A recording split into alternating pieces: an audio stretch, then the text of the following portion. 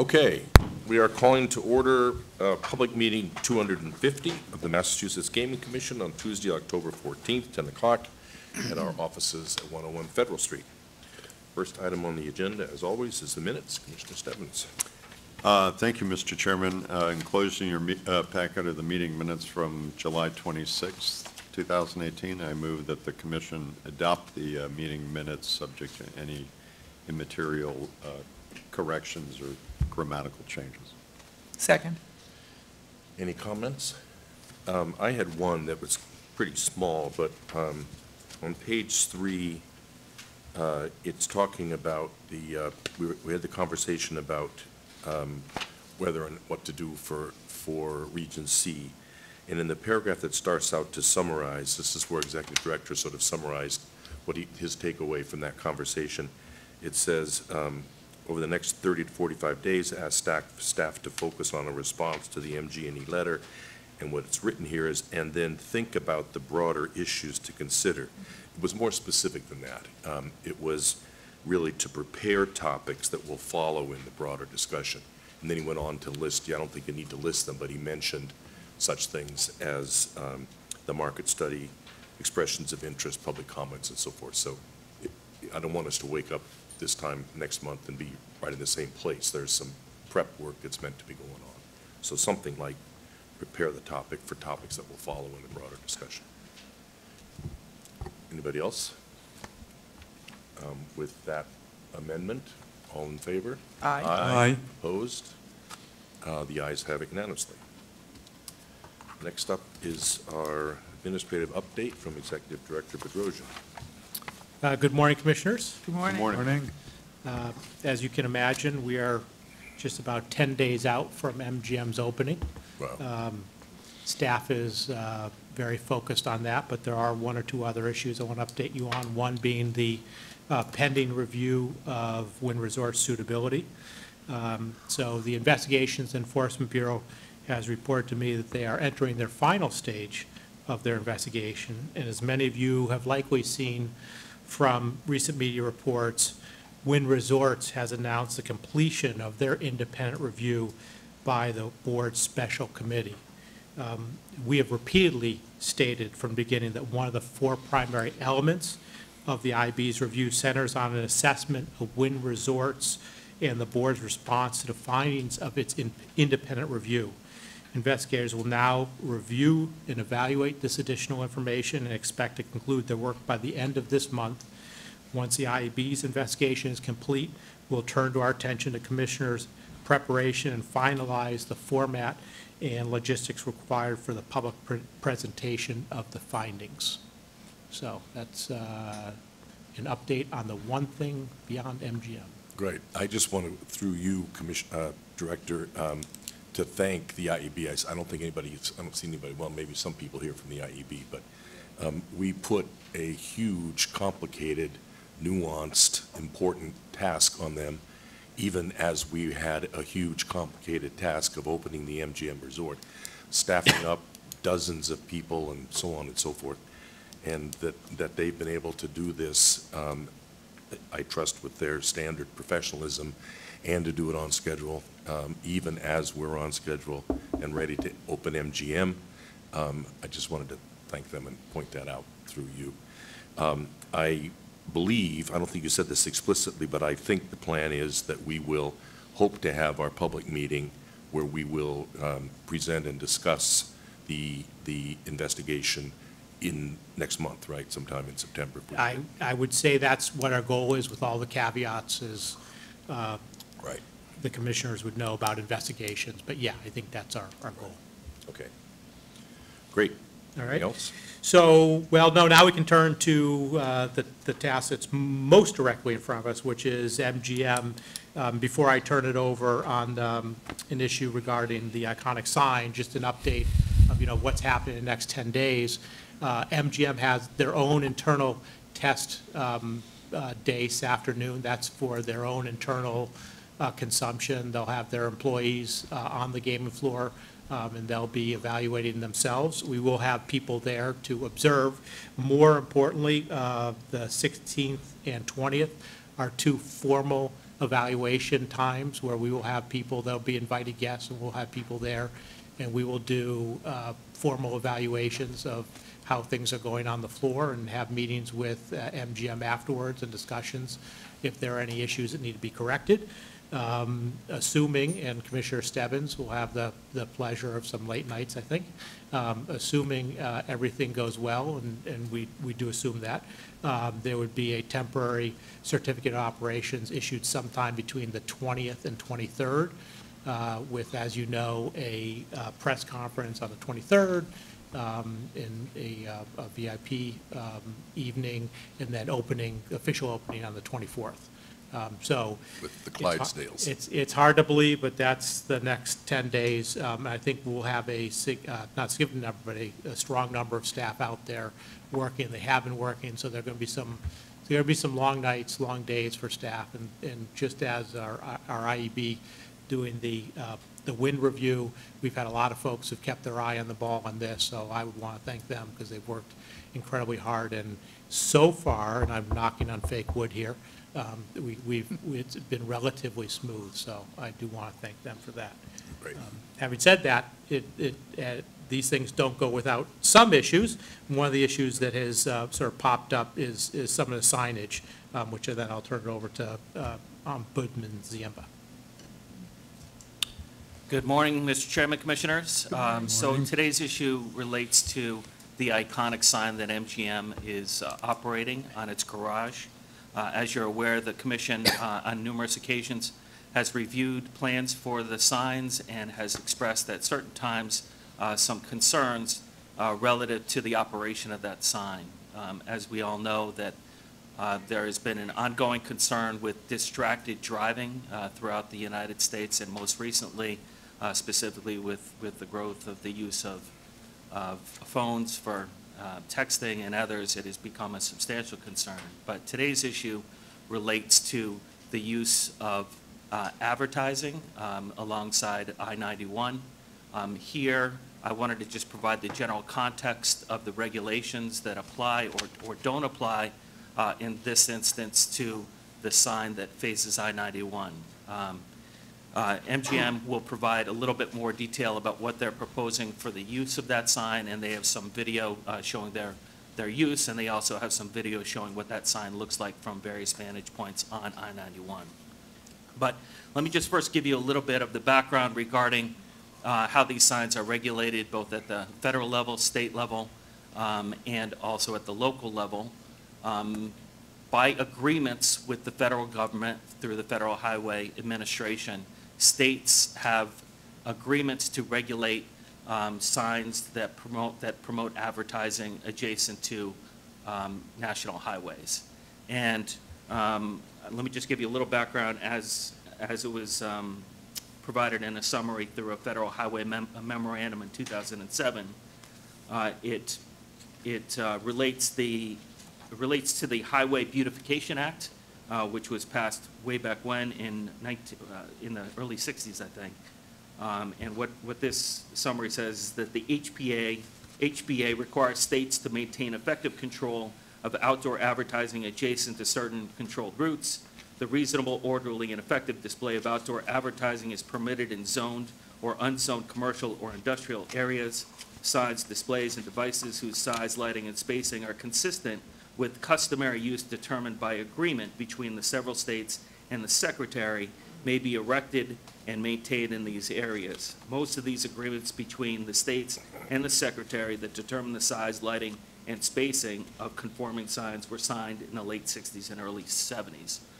So after many of these agreements were formed, the U.S. government tried to rationalize how all of these electronic signs were being regulated among the various states. And in 2007, they issued some guidance to the states, providing some recommendations on how those should be regulated by the states, noting that it is up to the states to do the effective control of that advertising. In that report, they did recommend an 8-second minimum change time between images that appear on electronic signs. And there were also recommendations included in that guidance against moving images or movies on the sides of highways. Now, there is a difference. What we've included in your packet, we included most of these materials in your packet, but what I'm referring to now is off-site advertising. There's a difference between off-site advertising and on-site advertising. Off-site advertising is basically what you can imagine it is. You have a billboard that promotes businesses or organizations that are not necessarily on the premises of the particular sign. And they're really meant as true advertising. And so the federal guidance relates to those off-site advertising signs. And that's what generally the states regulate. So if you take a look at all of the states, they generally have some pretty standardized rules, similar to that 8-second no moving image rules that apply to all of those sort of outdoor advertising devices. On top of that, there is also local regulation. Local regulations through their zoning codes can apply different standards to those signs. And indeed, Springfield did include some measures that regulate the use of the MGM sign. What Springfield did a little while ago, I think it was back in 2016, they included 2 different provisions. And one, they required a report from a licensed professional to come and opine on the use of the sign. And secondly, they called for the ability to study the sign after it is operational, and then the city council retained the ability to provide additional conditions on that sign on a number of different categories, including moving images. The report... John, can I just get this straight, because I wasn't sure on this.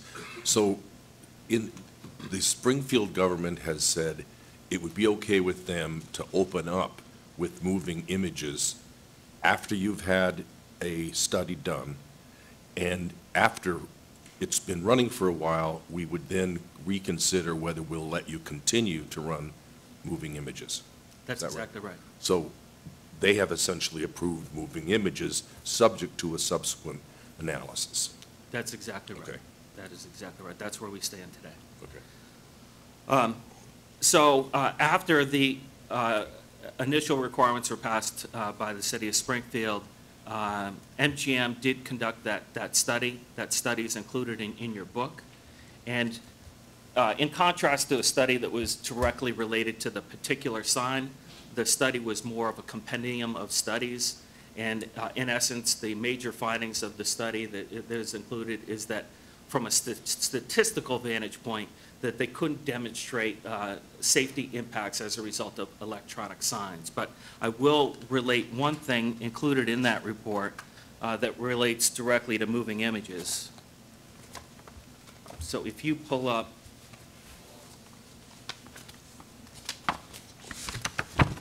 the VHB memorandum, which is the Fitzgerald memo, Yeah. Page number? page number 2, Highlighted. highlighted at the bottom with the green marker. That study said, during the literature review, VHB conducted a literature review as of the time of the report. And they said, during the literature review, it was also noted that the off-site billboard industry has voluntarily chosen to adopt practices that minimize driver distraction. For example, most off-site billboards display static images and retain the same image for at least 8 seconds. This serves 2 purposes. First, the driver needs to only take a brief glance to be able to absorb the information, as opposed to a video image that would invite a lengthy look from a driver. Second, the driver will eventually become accustomed to the message being displayed for 8 seconds or more on electronic billboards and will understand that there is no need to attempt to read the billboard during a complex driving maneuver, e.g. lane change, out of fear that the message will be missed. Instead, the driver can plan a glance based on the traffic conditions, knowing the message will be displayed for a reasonable amount of time. John, you mentioned the off-site. Were you going to talk, are there different guidance for on-site, which appears to me this is what we have here? So this is appears to be on-site. We have a memorandum from MGM Springfield's outside counsel that notes that this is a on-site premise sign, on-premise sign. because it is not effectively advertising for other businesses. They do note some exceptions in their memorandum. So indeed, so this would not necessarily fall within the rubric of the state regulation for off-site premises signs.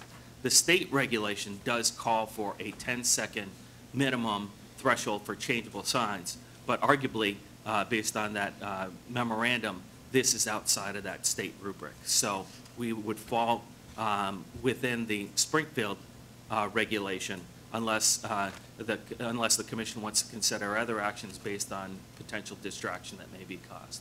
One thing I will mention is that the standard that is utilized in the industry for driver distraction is 2 seconds, that you don't want to have anything that causes more than 2 seconds worth of distraction, or else it could pose a danger on the highway. So are there no on-site rubrics, as you say? No, that is correct. To the best of our knowledge, there is no state regulation regarding on-site signage. advertising Yeah.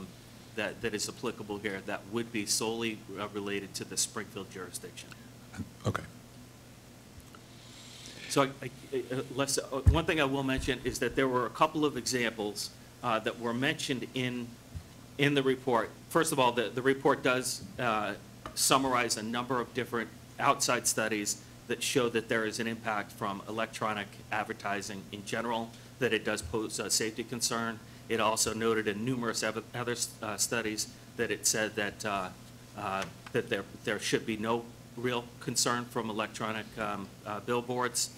But there were 2 examples in here of Massachusetts-based signs that provide an example. And there's one in Springfield at the Basketball Hall of Fame, and then there's one which is the WGBH building. I drive past that almost every single day, and when it was first authorized, there was an agreement between the local residents, the Boston Redevelopment Authority, and I believe the Turnpike Authority, based on public reports, that limited the use of that sign and restricted moving images on that sign. I will note that I have seen at least once or twice over the last year or so that the sign has moved. Indeed, today it was moving quite a bit. But I just mentioned that as the context that there was some careful deliberations at the time between all of these various entities to try to promote safety of that sign. And that was an example of one of the signs that is demonstrative of safety in the VHB report. And they also referenced that there really has not been any significant assemblage of accidents that resulted from that sign, but partially that could relate to the fact that it has not really been a dynamic sign for the most part over that period of years. So there was an agreement.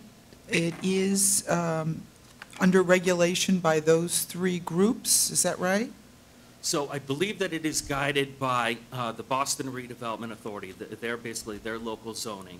I took a look at their 2004 report, and that referenced a side agreement between the Boston Redevelopment Authority and WGBH.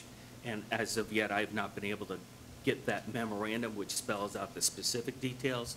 But what was publicly reported at the time is that it had some very, very concrete requirements in it. In one report that I read, it says the WGBH mural displays at most 3 still images and sequences over a 30-second time frame.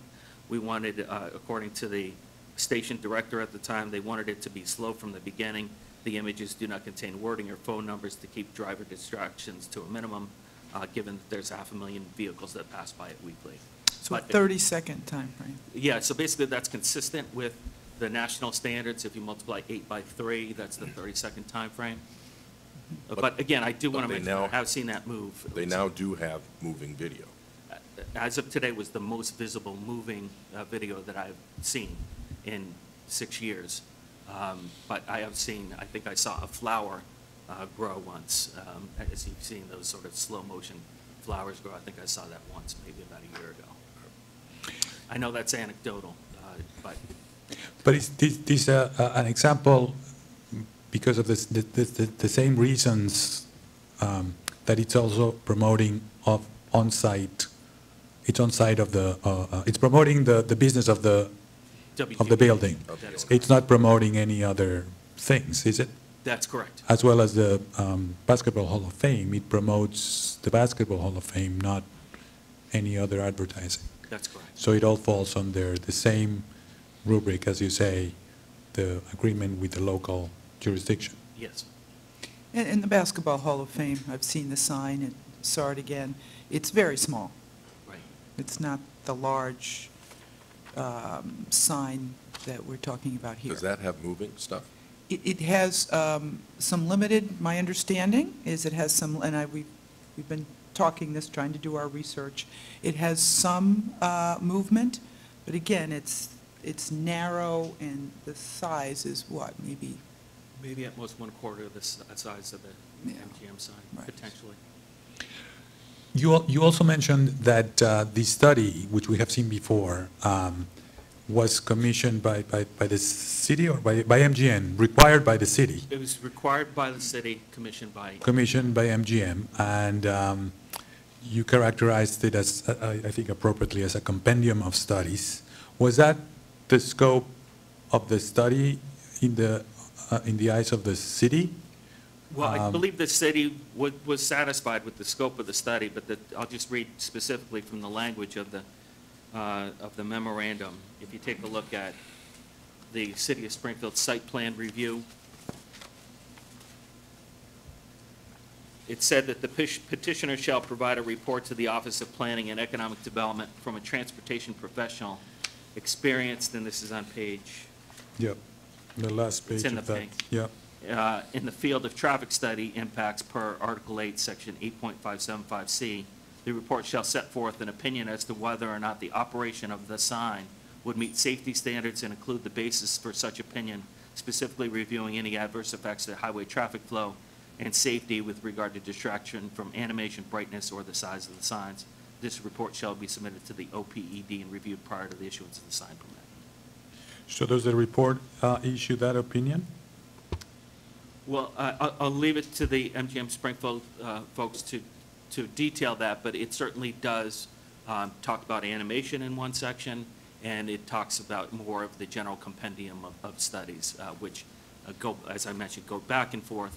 But I think what the consultant that issued the report issued that final finding that based on statistics, that there was no way to demonstrably demonstrate the safety impacts as a result of the statistical finding, perhaps rather than the specific sign itself. Well, it was that question then to the MGM people. Do you feel that the report expresses the opinion that was required here as part of the site plan review? Commissioners, we do. I mean, it's the language in the site plan review. I was involved in retaining the expert and had several discussions with VHB on this. The language that was used around an opinion on, it was hard in a vacuum without the sign being constructed, without the programming, without being able to witness the sign itself and see the impact to formulate a specific opinion about the safety of that sign in particular. So in advance, in order to get a sign permit so we could build it, the only thing that the expert was left with was, well, what's out there? Literature review, what are statistics, what do I understand is proposed, and compare it. So I think they provided the best opinion they could at the time with the information available. And I think one important point in that same site plan review, we're talking about the sign pre-permit, but there's also language in that approval on paragraph D4 that says that, and I'm reading straight from the site plan, the signage approval by the city, the same document that we're referencing the language in. It also requires a review of the proposed signs solely as to materials, lighting, moving images, portability, and impacts to abutters and/or any public ways shall be completed after the approved signs have been installed and are operational to determine if any additional conditions are required. And so I think that the approval contemplated that we're going to look at it in advance to get some information to allow the permit to issue. And then once it's operational, we have an obligation to look at it and perform some review and be able to do that specific review using information available at the time. And we have, I don't believe it's in the packet, but we've been working with the City of Springfield and the city solicitor to come up with a proposed study to look at the sign as soon as we turn it on. And then once traffic normalizes 3 months out and a year out, to look at crash data and look at the operation of the sign to do that analysis. So I think it's a two-part analysis. Does the literature show that it's a problem to prevent issuance of the permit? The answer is no. The city was comfortable issuing the permit, and then we look at the actual sign and perform some analysis once it's operational, is what I believe was contemplated and what we're prepared to do. So in other words, there would be an update to the study if Well, it's a If you separate, turn we on the actually sign. have I've been working with TEC, who's our traffic consultant, and we have a proposal that they just provided an outline. We haven't engaged them yet, but we have a proposal of that study, which we're prepared to move as soon as we turn the sign on, before we open in the next week, to get some baseline information, and then look at it once so the time period that they propose is suggested time periods for data evaluation post-MGM opening, a 6-month period from roughly 12/1/2018 to 5/31/2019 that allows for the grand opening traffic volumes to normalize. A pre-MGM opening analysis, a 7-day period from 8/15 to 8/22 to evaluate operations following illumination of the sign. And then they're going to look at pre-viaduct reconstruction. They can look at historic crash data, a 6-month window from 12/1/2014 to May 31/2015 that coincides with the same seasonal time period evaluated above. So they'll have 3 snapshots to look at crash data and evaluate whether there's any impact resulting from the sign. So we have that process underway to engage in that study. So I'm sorry for asking a fundamental question, but then why would we have jurisdiction over this? We contemplated a vote here, but what would we be voting on if, according to some of these arguments, I guess, it fell under the jurisdiction of the city, and they, and it appears that they will study it afterwards, like the site plan review contemplated. I think, If all of that logic falls. no, I think that's correct. I think there are many items that we've talked about in the past where both the commission and the city have jurisdiction over those items for potentially different reasons.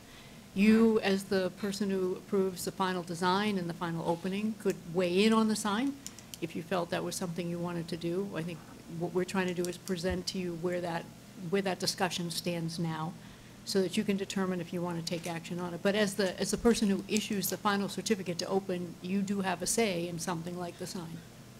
But our say could be, we'll leave it up to the city. I mean, we don't have to take Yeah. a yes or a no. Yeah, that's correct. Were you finished, well, unless somebody wants to jump in, are you, I'm going to hold till after the presentation. Yeah. And then hold my questions till then. right, so, Bruce, did you want to say Yeah, something? let me just before have a quick John question finishes? before we move to the presentations. The VHB memo that's included in the packet, on page 1 under the City of Springfield zoning code, the last sentence in the last paragraph says, "The provisions of the zoning code aim to allow outdoor advertising signs that can be used in a way that communicates important information about MGM Springfield and its special events, while not needlessly drawing a driver's attention away from the critical driving task."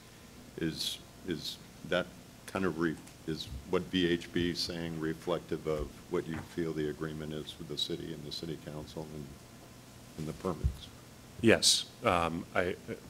Short answer is yes. And I think when you see the presentation of the video, which Mike will walk us through, you'll see that there's certainly ways we could utilize animation and video in a way that would be probably call more attention to our project and be more distracting. I think you'll find that I think some of you saw it on the front side of the property when you're out there. I think you'll find that it's tasteful, not highly distracting, but is a way in this modern area to where people are used to moving images all the time to entertain folks and get their attention. I mean, the point, we have conflicting goals here. The point of a sign is to get someone's attention and look at the information on the sign. But we want to do it in a way that's balanced and doesn't needlessly distract. And I think we've struck that balance, and as you'll see in the video that we present in a moment. I'm sorry, did you just say you wanted to entertain folks? Did you, I'm sorry, I don't know if I heard the first part of your comment. Yes. Yeah, I mean, part of... You want to entertain folks while they're driving?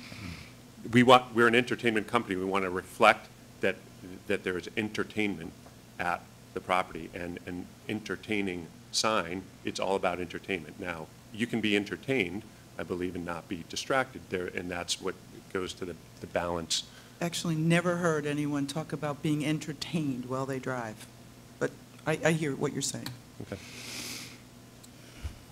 Commissioners, if I can just add, and I think going through the simulation will be helpful. I think you saw it all live out at the resort. Is I would suggest to you that there is static signs that could be very distracting, and that there is video dynamic signage that could be less distracting. So I think the actual content's important. I know you don't want to be the police of our content. I don't think that's workable. So some of this is, as we've discussed in prior hearings, a little bit of trust in us as operators that have done this in many different venues across the world on our judgment to safeguard and to strike that right balance. Seth is right. The point of a sign is to get someone's attention, but not so much so that they have an accident. That doesn't help us to have I-91 clogged up with accidents beyond what we might do to our customers, our employees, our community residents. So I came down here because this is a really important issue for us, and we can talk about it at the conclusion. But I respect Ombudsman Ziemba's concern around this. I know it comes from a sincere concern about public safety. But everything about our project is wow. And I just wanted to make sure that consistent with that we were making a case for what we think is an appropriate sign, but also reflects the standards of our resort and the best-in-class uses of signage as part of the experience. Are you finished, John, to go to the presentation? Or? Yeah, I think that'd be Okay. useful. Okay, so you're passing the ball to Mike? Yeah, and I'll just really briefly set it up. We've talked about a lot of this already, but back in March, our March update, we walked through this issue, and we explained to you where it stood then and what our status and next steps were. And so we talked about this sign being exempt generally from MassDOT jurisdiction within the jurisdiction of the city. The city council approval conditioned on the submission of the report, which we discussed here today. We submitted that report. The sign permit was issued. So at the time in March, when we talked about the status and next steps, we talked about completion of the sign infrastructure. That is now complete. We talked about the issuance of the city sign permit. That has been issued. We discussed that the digital sign would be in place by July of 2018. The digital sign is in place, and that the programming was to be determined. We will show you in a moment the programming, and that it's subject to further city review once the sign is operational to determine whether additional conditions are required. We've been working collaboratively with the city. We've kept Mr. Ziemba, Mr. Delaney in the loop on what that review looks like, the scope of the study, the information we would gather, and that's what I discussed here today with engaging TEC to look at data once it's operational, look at historic data, and look at future data, and do that analysis to determine whether additional conditions are required. So I think we've followed those next steps as we discussed several months ago here. And with that, I'll turn it over to Mike to review with you the programming and how we see this sign operating and benefiting the project. Thanks, Seth. Mike, can you push play? So this is a view direct on of our iconic sign. It is a combination of dynamic video animation as well as stills. So I think when you saw it at the resort on the plaza side, you had a sense of how the content would mix. It would be a combination of statics that I think follow the 8-second rule, mixed in with occasional video dynamic.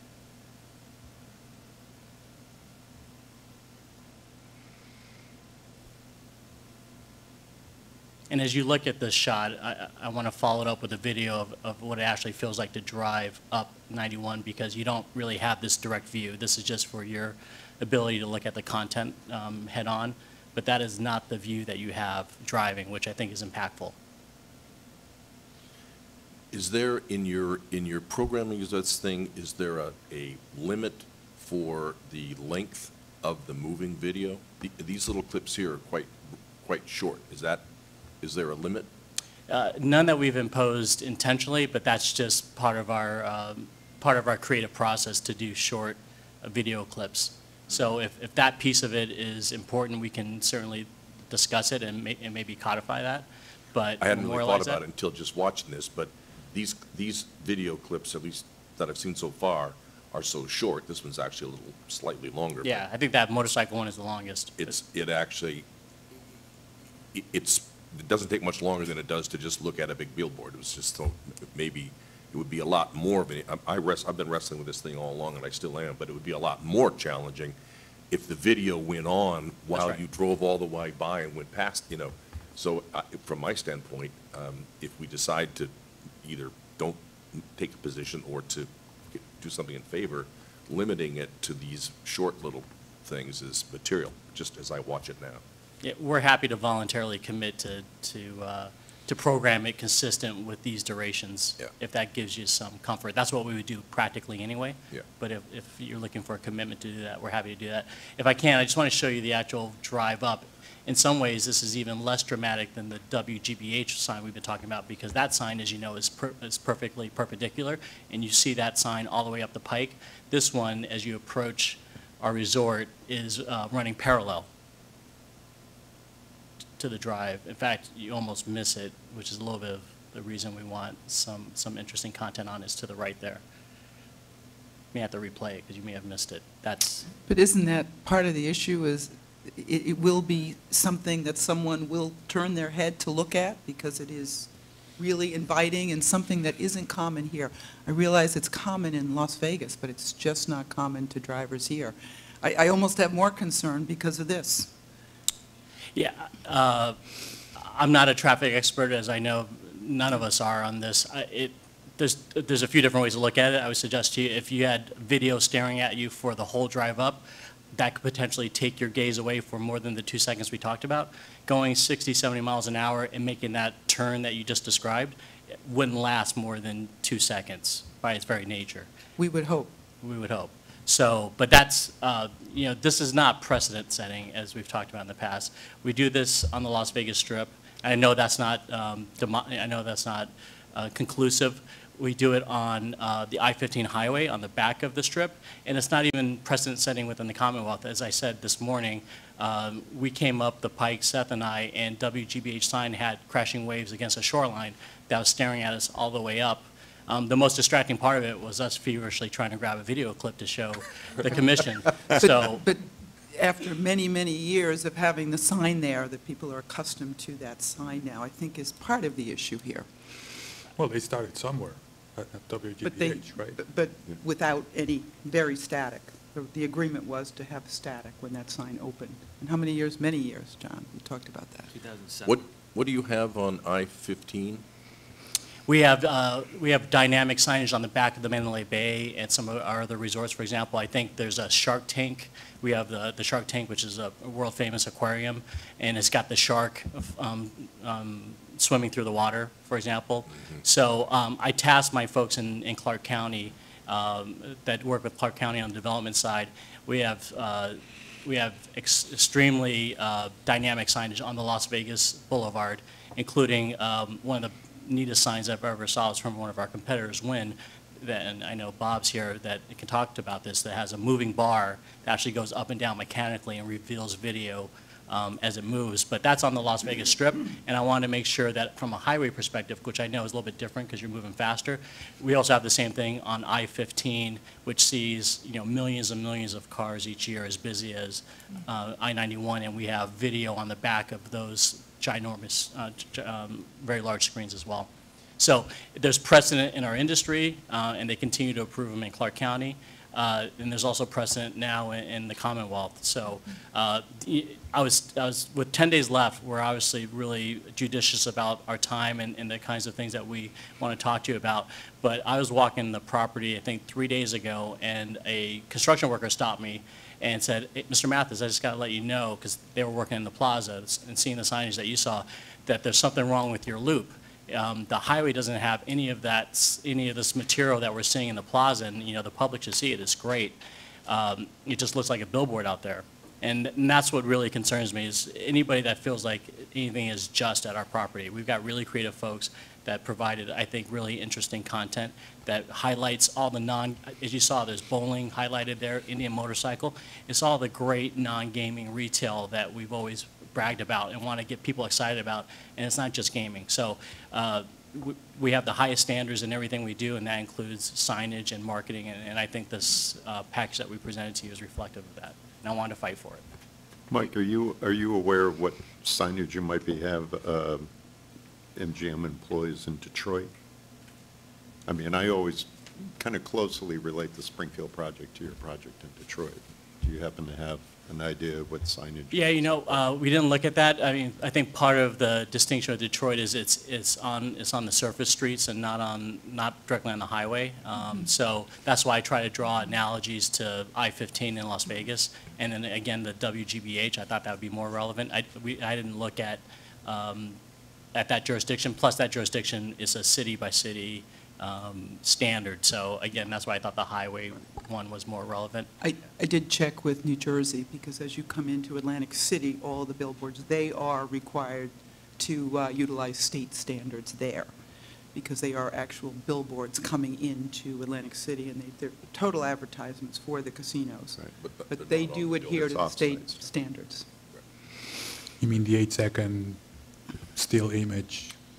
Correct. Ours Standard? is 10, New Jersey, I don't know if they use the federal 8 standard or if they have a different standard, but they are required to use state standards. If I could add one more point, because it came up in the discussion with the city and TEC, one of the opportunities that we missed by not turning this on now is the ability to look at data when the sign is on dynamic, prior to our increased traffic that our project generates. And that is whether that's relevant, but that's certainly a data point that City Solicitor Pakula thought would be important to collect, and requested that when we outline our study, we look at that. And in the proposal I have from TEC, they would certainly look at that to see, because we do expect to increase traffic flows on 91. And so we'll forever lose the opportunity to look at pre-opening impact, if any, and see if, and that will be a relevant data point to determine whether, in fact, there is impact from the sign with lower traffic flows versus higher traffic flows. And so that's one of the reasons we want to, say, flip the switch now and then be able to look at that data in the next 2 weeks. But what about that argument that Commissioner Cameron makes about the factor of getting people used to something that's not all new, which appears to be the case on the WGBH example, that they turn it more dynamic after there's enough familiarity with the property? I mean, that is we understand that point. We think that the combination of static with as I think when we watched the video showing the sign, it was tasteful. I'm advocating for the company, so my view, I don't find it distracting. I think that if we may want to have more wow down the road. I think we struck a balance of saying, let's early on make it very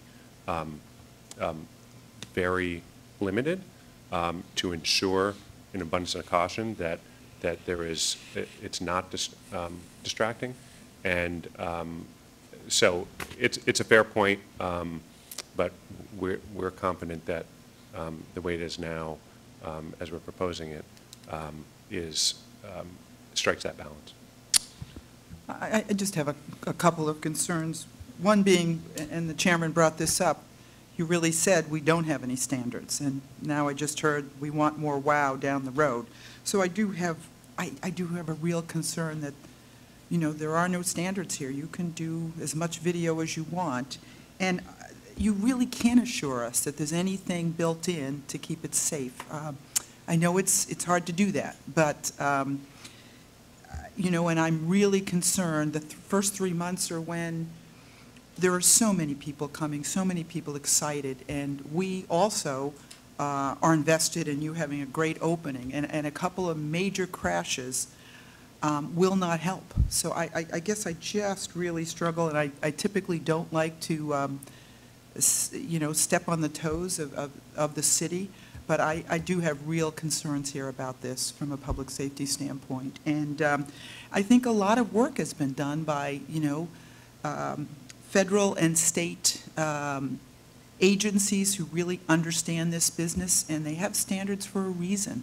And I understand this isn't quite an off-site, but even in your own literature, as John pointed out, you know, most have done this voluntarily because they don't want to distract drivers.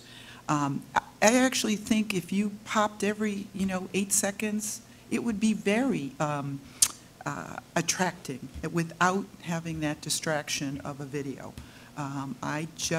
It's not something we're accustomed to here, and I really do have concerns about the safety, and particularly the first 3 months. I'm concerned that, okay, we're going to study it in 3 months, but, you know, if there are a couple of major crashes in those 3 months, that is not the good thing to open by. Are you suggesting, Commissioner, that you might be open to doing it after the crunch is over? If we went, say, pick a date, 90 days, that at that point you'd be willing to reconsider? Well, I would love to see, again, the study would be important to me, what happens for those first 3 months, even if it's eight seconds of a static dynamic display. I mean, those are impressive, but yeah, I really am. I think the video is eye-catching, and you want to see what happens. The bowling, it goes up, and oh, there are beers in there, and you know, you just want to see that. So I do have concerns, and I just think to open it, to allow it and then study it is kind of the cart before the horse here. But that's what the city approved. I understand that, but That's one of the hard issues for me, is that, you know, we've typically been very deferential to the cities, and I know Yes. you respect this as well. I know you're as torn as we all are on this, but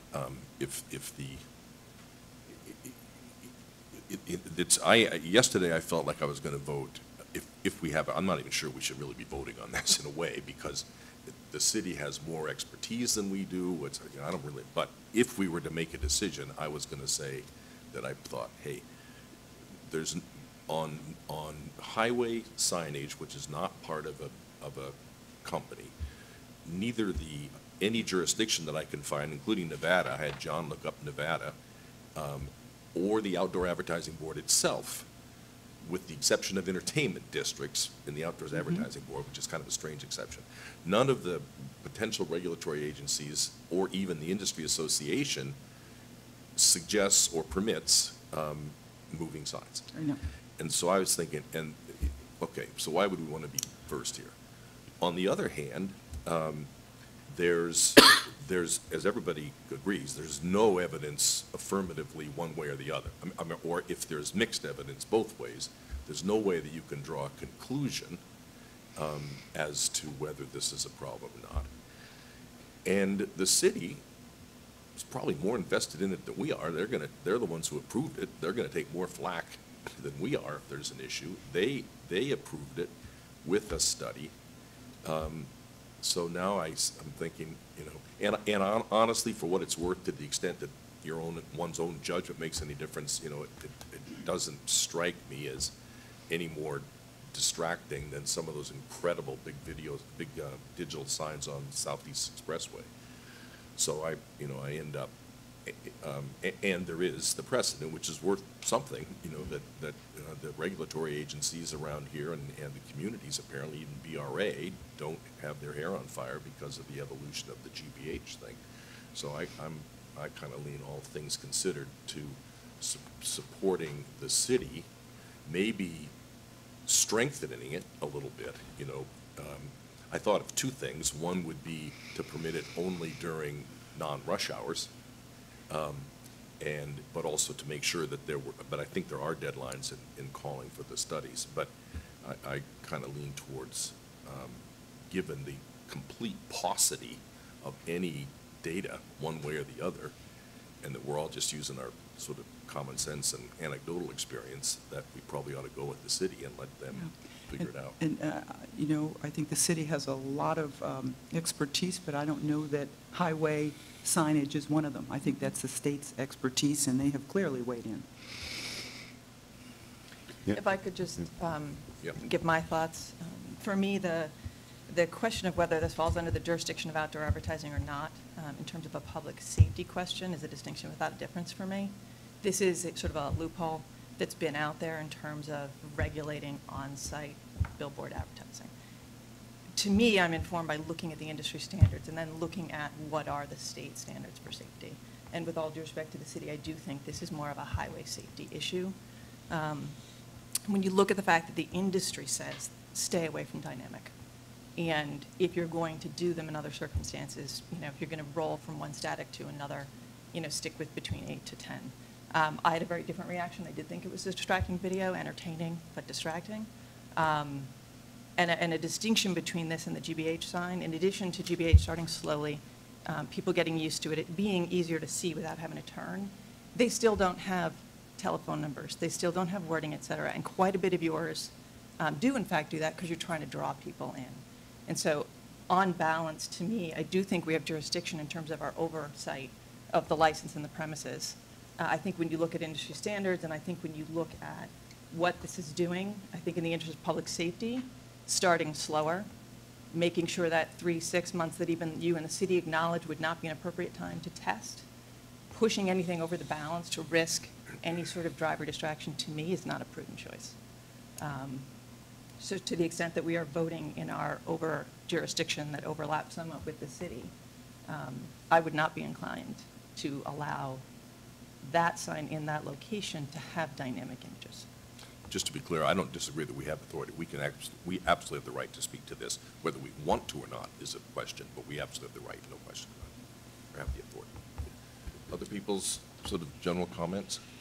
Yeah, I was somewhat concerned, in obviously reviewing the material, looking at the two examples that they use. What's interesting about the two examples that you use is that, I'm not familiar with the Clark County signs, but the GBH sign and the Hall of Fame side actually face the oncoming traffic. I think what you showed from the video is that you really don't have a clear view of what the message is on the sign until you're almost on top of it.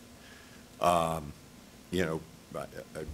would even suspect I'd feel differently if maybe there was something along the south side of your parking garage that was something that somebody had a longer chance to view as they were driving up. Like the chairman, I'm certainly, sensitive to this balance between what the city's authority is and, again, what our authority is. But I do go back to what BHB talked about in reviewing the city's provisions, is that they definitely want to allow MGM to provide information about special events. However, again, they say, while not needlessly drawing a driver's attention away from the critical driving task. And some of those images, to me, would distract me, and again, a moving image as I'm going by it, and it's over to my right as opposed to right in front of me. I would consider that a distraction. I certainly would feel comfortable saying start with the 8-second or 10-second intervals, but try not to, again, have a dynamic message that flashes something or moves something that might distract a driver as they're going by. it's, feels, I mean, if I were NGM, I'd be sitting there thinking, well, let's rebuild our sign and make it horizontal, and they'll be in favor of it. It seems weird to me that we would be encouraging them to put up a big horizontal sign, but, But again, just going back to the examples they're sharing, they're not something that's, but there aren't any other examples. That's the problem. There's very little data out there. That's, Maybe there's a reason for that, though. yeah. When you're talking about driving at high speeds in vehicles, I mean, that might not be the best spot for it. Mr. Zuniga, do you have a? Yeah, no, I tend to see the other aspect. I think some of the moving images, I mean, if a wheel is rotating, it's moving, but it's not necessarily, I don't know, creating something that really distracts. I mean, you can get a glance at a moving wheel or a bowling ball that's going to get to the end of a bowling table that happens to have piers, and you can kind of expect what's happening.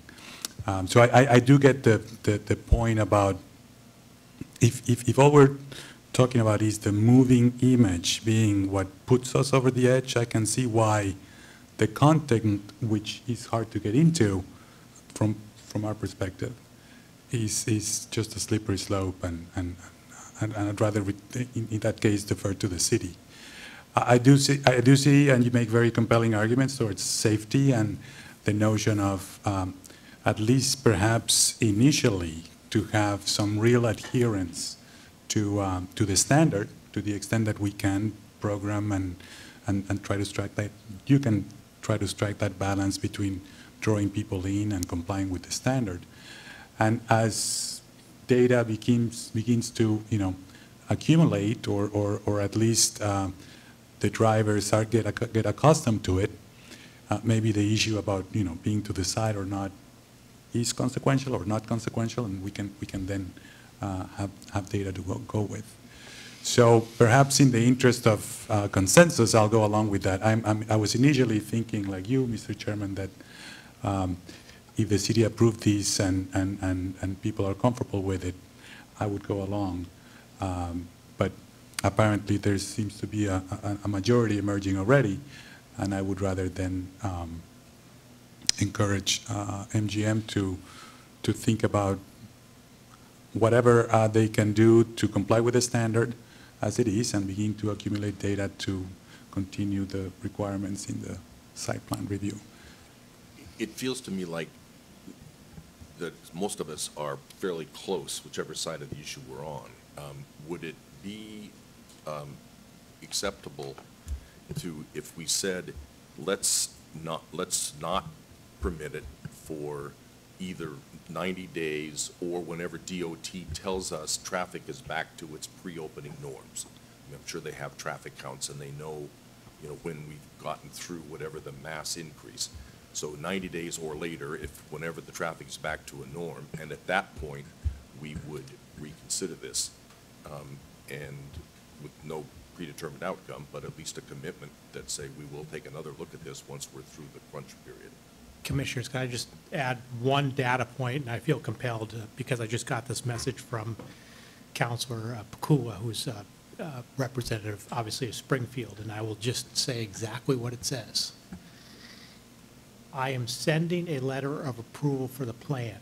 It is being typed now. Our Office of Plan and Economic Development is the approving authority. Ed Pakula, City Solicitor. It was sent to me at 10:59, so 2 minutes ago. I'm just a data point, that's all. If I could, as we were listening to this discussion, I certainly, as Mike said, we fully respect the concerns. We understand that this is a tricky issue, and I've been trying to figure out why the Gaming Commission and the city seem to be on different pages on this issue. And I think the other factor about this sign that we haven't talked about, and one of the benefits to it is the revitalization of Springfield and what we're doing in Springfield and the desire of the city to bring people to the area and have people drive by and feel like there's a vibe, there's something exciting going on in Springfield. And I think that's part of what this sign represents and is doing, is somewhat of a beacon to people that come to Springfield come experience not only MGM, but what's going on in Springfield. And I think that's really why the city and the folks in the city are supportive of giving us the opportunity to do this, because they want to see those folks come, drive by, not necessarily read the message on the sign, but say, wow, there's something, we don't see this anywhere else. We see it in Boston, the WGGB sign, and now we see one in Springfield, and there's something going on here. And I think that is why, and why I would suggest deferring to the jurisdiction of the city to allow us to do that makes sense, and why there's probably some, and I know you all want us to be successful, but I think it represents not just us, but the residents in the community being excited about bringing people and feeling like there's something new and exciting in Springfield. So I just, that's my opinion on why there's somewhat of a difference between the city and the commission on this issue, but I think it's an important factor. You know, as I said, I'm very reluctant to override the city, but I think at this point, it looks like if we have probably 3 people who are prepared to vote against doing this, would one or more of you be acceptable to the idea of committing that we will rethink this come either 90 days or whenever traffic has hit post-opening norms, with no promises, simply saying that's the worst concern is that period of time, we will look at this again in some period of time? I think we certainly can look at it again. I'm just not sure that 3 months is enough time to have enough data. I'm just... Data on? On the roadway and crashes and anything else that may be going on out there. So I'm just a little concerned about the time. Not that I don't want to revisit, but I'm just not sure. I think the 3 months only came from the city. I just don't know. I would defer to our traffic experts and what the appropriate amount of time is to study something like this, to have enough data to be worthwhile. Well, I don't know what that would be, but I think that an important marker that was indicated by MGM itself was December 1st identified. Okay. Was a date by which they thought that most of the traffic would subside. What would be necessary after that date would certainly be an important consideration. But if the commission were amenable to doing that, we could certainly consider something at about that time. If there's not enough data, then we could Okay. postpone whatever review you wanted to do if the commission chooses to go in that direction. That would be appropriate. So we have a presumption of 3 months, but not an absolute commitment. Are you okay with that, Commissioner? Yeah, Simmons? that I would totally. Commissioner Oh, Simmons? sorry. Commissioner O'Brien, would you be okay with that? That's fine. Somebody want to put that into a motion? Commissioner Zuniga? You or somebody? Well, I was going to move it. I was going to vote against it, so I'd rather not. Oh, you're going to vote against opposing it with the commitment to Yes. rethinking? Oh, Yes. okay. Well, I was going to go along with everybody to be buddy here, so. So anybody want to frame, I'm going to vote in favor of this, so does anybody want to frame that? Articulate. You want to do it? Are we taking this in stages and saying there's a vote on the request to go dynamic at present, or are we deferring? What I was suggesting, and we can do whatever we want, what I was suggesting is that we vote to not permit the motion sign, but also commit to reconsidering that in 90 days unless, for some reason, we decide Well, not to. If we break those votes, I'll vote for the second one. Okay, whatever, I mean, we'll, it looks like if I vote for it, we'll win if it'll pass if it's one, but we might have a consensus if it's, I don't care, I mean. I'll move, and you can tell me whether I'm summarizing what you're looking for. Mr. Chair, I would move that the commission deny any request to have static movement in the sign identified and discussed earlier by the representatives of MGM currently present, without prejudice, such that in 90 days we can revisit the issue of whether there will be dynamic images allowed on the sign referenced. That's what I was looking for. Second. Thank you. We want to make that 90 days from post-open. 90 days post-opening. So I had a second, further discussion. All in favor? Aye. Aye. I went along, yeah. Okay. Opposed is nobody, so that vote is passed unanimously. And just to clarify, that was no dynamic movement. No dynamic.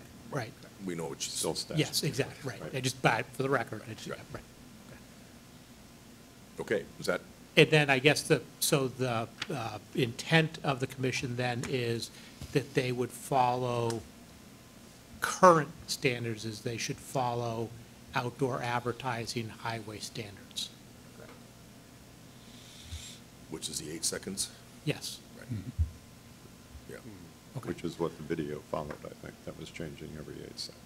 Okay. And whatever the research, this is just, casual, but whatever research of usage now, usage during that 90-day period, whatever research you think that might be constructive to help us make decisions, please go, I know you've been talking to TDC about doing something, but maybe they can rethink a methodology that will help give us some kind of data that makes us, that we can use in our next round. Okay? Anything else on this topic or your update? No, thank you. Okay. Thank you. Thank you. Thanks. All right, very much, let's- Mike. Yeah. I'm going to have a quick adjournment. We'll be back. Should we with hug the it out? resolutions. Yes, we're ready to reconvene public meeting 250, and we are at item number 4, the Investigations and Enforcement Bureau. Loretta Lilios. Hi, good morning. The IEB is here to ask you to consider a request made by our licensee, Plainville Gaming and Redevelopment, and its parent company, Penn National Gaming. Specifically, they have asked the commission to grant interim authorization to allow it to close on October 1st of this year on a planned real estate transaction. The real estate involved is the real estate located at the Plainridge Park Casino, the gaming facility in Plainville, and you have a report in your packet as well as a chart A, that details the transaction. There are representatives from the two parties to the planned transaction that are here today. Attorney Albano, sitting at the table today, represents both parties. We have Frank Donahue, Justin Sebastiano, and Stephen O'Toole from Penn, and Brandon Moore from the other party, Gaming and Leisure Properties Incorporated. And I would like to just say from the outset that all of the parties and these individuals have been extremely helpful to the IEB over the past couple of months. In their responsiveness and forthcomingness have really assisted us in understanding the transaction that's described in your report and that I'll touch on this morning. So as detailed in the report, PGR, our licensee, has entered into a purchase and sale agreement with Gaming and Leisure Properties Incorporated, whereby GLPI will acquire the real estate associated with PPC, the casino, for $250 million. And PGR, our licensee, would then sublease the property at PPC through subsidiaries as shown on Chart A in your report. And the subsidiaries are Pinnacle MLS on the Penn side and Gold Merger Sub on the GLPI side. The rent payable under the lease would be a $25 million flat rate annually, and the lease, with all of its renewal options exercised, would run to April of 2051. Under this arrangement, PGR would remain an indirect, wholly owned subsidiary of Penn. PGR would continue to hold the Category 2 gaming license, and PGR would continue to be the operator of PPC. Our gaming law requires that this real estate transaction be approved by the Commission, and our regulations state that there are 2 stages to this approval process: interim authorization and then final approval. We're before you now on the interim authorization piece. The IEB conducted an initial investigation in accordance with the regulations. As a first step in this process, we scoped out the transaction and identified 6 entities and 6 individuals to go through the qualification process. That is outlined on pages 2 and 3 of the report. 2 of the companies that we identified and 5 of the 6 individuals previously went through the qualification process with the commission and were found suitable before, and this investigation refreshed those background reviews. A little background on GLPI, which would be the landlord and purchaser of the real estate at PPC. GLPI is a publicly traded company known as a Real Estate Investment Trust, or a REIT. GLPI was spun off from Penn National and incorporated in February of 2013. It has elected to be taxed as a REIT, and as such, it's required to adhere to a number of Internal Revenue Code rules and Treasury Department rules. And some of the features of REITs and some of those essential rules are also outlined in the report. GLPI is in the business of acquiring, financing, and owning real estate property that is then leased back to gaming operators. And the leases require that the operators remain responsible for all operating expenses, real estate taxes, and capital expenditures. The agreement between GLPI and Penn to sell PPC's real estate to GLPI is one in a series of planned and interrelated transactions that are scheduled to take place immediately before, simultaneously with, or immediately after the transaction involving PPC. The most significant of the transactions is Penn's planned acquisition of Pinnacle Entertainment.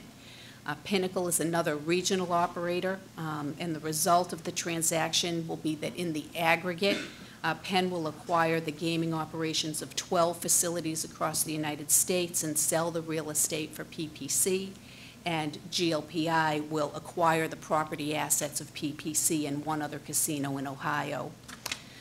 Trooper Tom Roger and Financial Investigation Supervisor Monica Cheng worked on this investigation, and I did want to draw to your attention that despite a heavy workload at the moment, there was knowledge that there's a planned closing date in the fall for this transaction, and they made it happen without sacrificing the quality or scope of the investigation. I would like to ask Monica to comment on some of the anticipated impacts of the series of transactions on Penn. Good morning, Commissioners.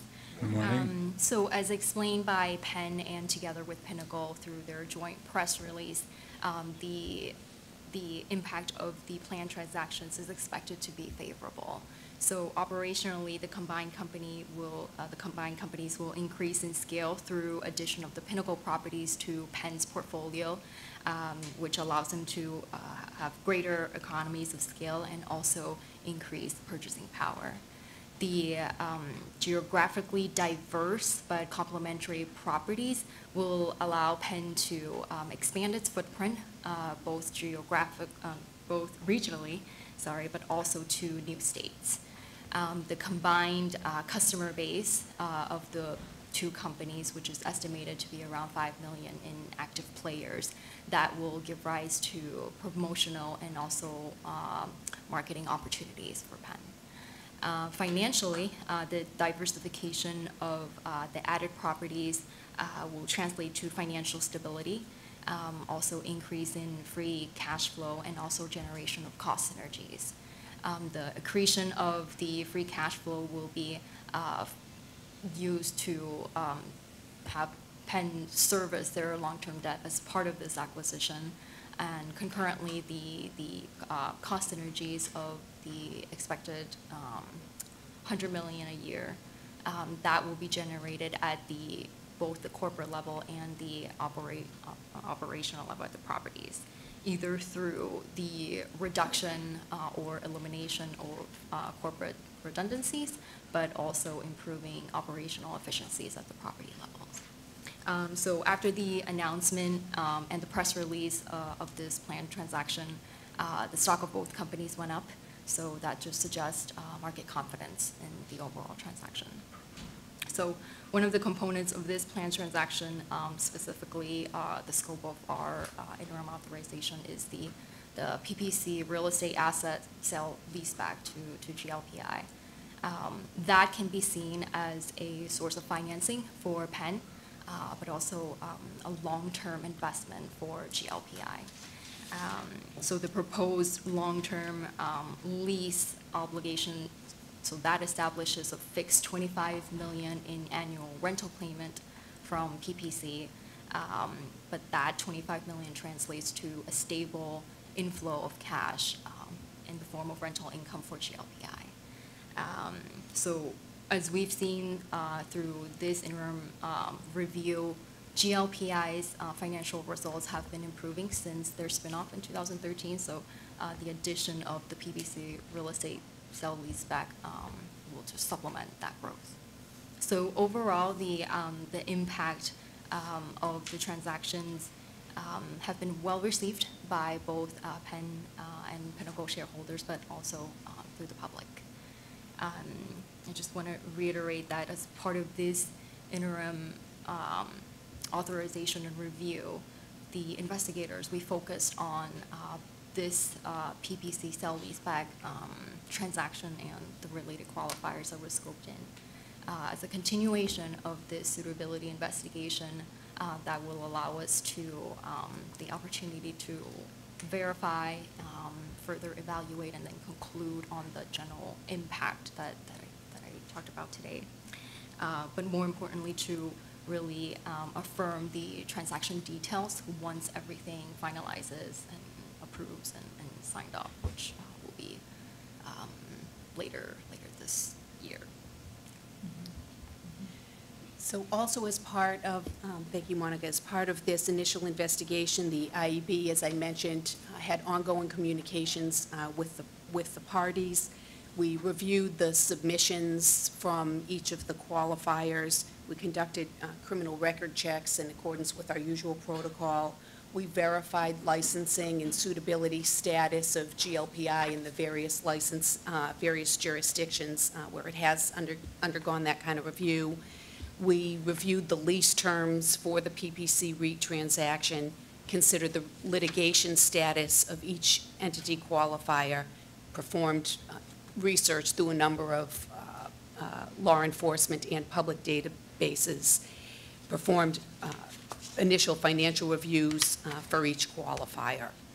We evaluated the qualifiers and the transaction based upon the standards set forth in 205 CMR 116.105, and which provide that the Commission may approve interim authorization, allowing the real estate transaction to close if it finds that 8 criteria have been met.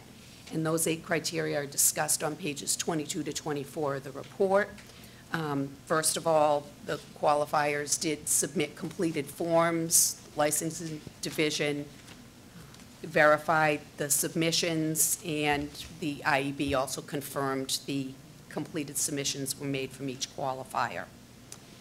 A copy of the trust, which is required by the regulation, was submitted to the Commission. The Commission approved the Plainridge Nominee Trust on June 21st. That trust, as you may recall, provides that if there is a suitability issue that arises after interim authorization is allowed, then the Commission may order that the PPC property return back into the trust or to PGR. And if there is a suitability issue at the final determination stage, the property goes back to PGR. So essentially, there is a provision that could unwind the whole transaction as it has to do with our licensee in the event of a suitability issue. The regulations also require a background review for the trustee of the trust, Mr. Timothy Wilmot, who's the Chief Executive Officer and a Director at Penn, is the trustee. He went through suitability already in the initial stages of the license that was issued back in 2013, 2014. A report on his background appears as Exhibit 8 in your packet. Mr. Wilmot has a long history in gaming, started out in Harrah's, joined Penn in 2013, and he's licensed in many jurisdictions, and the IAB recommends a suitability finding on him that he's established suitability by clear and convincing evidence. Another factor has to do with our initial review of suitability for all of the qualifiers, and I can state that after the review that we performed, that we uncovered no information that undermines a suitability finding. But of course, as we move to the final stage, we will do supplemental review. Supplemental information will be reviewed, and we'll do a full suitability invest. In addition, the invest that we've conducted indicates that the transaction involving PPC will result only in the transfer of the real property. The licensee will remain the same, and GLPI, by all the terms of the lease and all of the federal rules that it has to comply with, by all indications, will remain a passive landlord in the situation. Another regulatory requirement that has been met is that each of the qualifiers certified in writing under the pains and penalties of perjury that they're unaware of any derogatory information that could undermine suitability. And ultimately, the IEB's information is that allowing the transaction to close now would be in the best interest of the Commonwealth in terms of allowing an uninterrupted flow of tax revenues and continued employment of the individuals who are employees of PPC at the moment. Also, by all of the information that we have reviewed, there's no change in control at the facility now. Again, operator remains the same. Should the commission approve interim authorization for the sale of the real estate now, the closing may take place, and the IEB would continue with its final investigation, which under the regulations must be completed within a year. There is a racing component to this that I believe tracks the analysis that we've given you and given in the report. Catherine may wish to speak to that in more detail. So Commissioners, in your packet, you have a letter that meets the qualifications of 128A, Section 11C. It is a similar process to that which we used when Suffolk Downs transferred its property. I've reviewed the letter. They meet the requirements of 128A, so we should be okay with transferring the racing part of this property as part of this overall transfer. If the commissioners have any questions, and certainly the parties are here directly to address anything that you may have. I note that we're the 11th jurisdiction to look at this matter, to review the matter without any issues elsewhere. Very well-prepared report, certainly no issues. I did, my one question was a separate letter to Dr. Lightbaum requesting approval from the racing division, and I see the Penn Racing folks are here. So I'm sure that's to assure us that there would be no disruption of racing operations or integrity with this sale. So I just, obviously, we have authority over the racing division, so that's within our jurisdiction. But, yeah, other than that, really clean and see no reason why we wouldn't approve this. Yeah, no, I thank you for those, that summary and the report. It's really thoughtful and well written. I'm familiar with these transactions. I think, as you pointed out, Director, they're very economical. They make sense, and it's in the benefit of both Penn and GLPI, and as a consequence of PPC. I do have a couple of questions. I suspect the answer might be the same for those questions of the Penn folks, perhaps Mr. Albano or others. Are there any provisions in the lease or remedies if, say, Penn or PPC in this case is not awarded a license after the end of this license towards that that payment? I know Penn guarantees the payment to GLPI going forward, regardless of the of what happens. But are there any provisions that allow Penn to renegotiate a lease, for example, with GLPI? May I defer to Mr. Moore? Sure.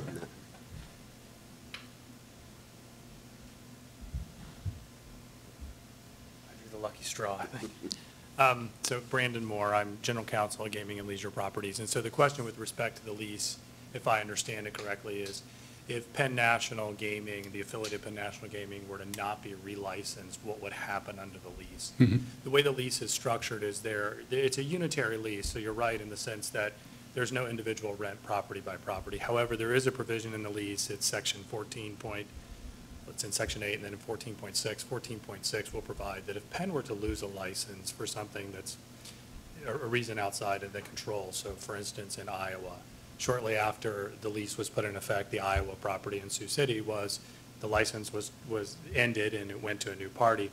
The provision in the lease provides that if a license is lost in that situation, there is a reduction in rent. So we will reduce their rent by a prescribed formula in the event of a loss of a license. And that's in the lease as it stands today in both the Penn lease and the Pinnacle lease, which is what this property will be a part of. Okay. Now, what happens, you mentioned that the rent is not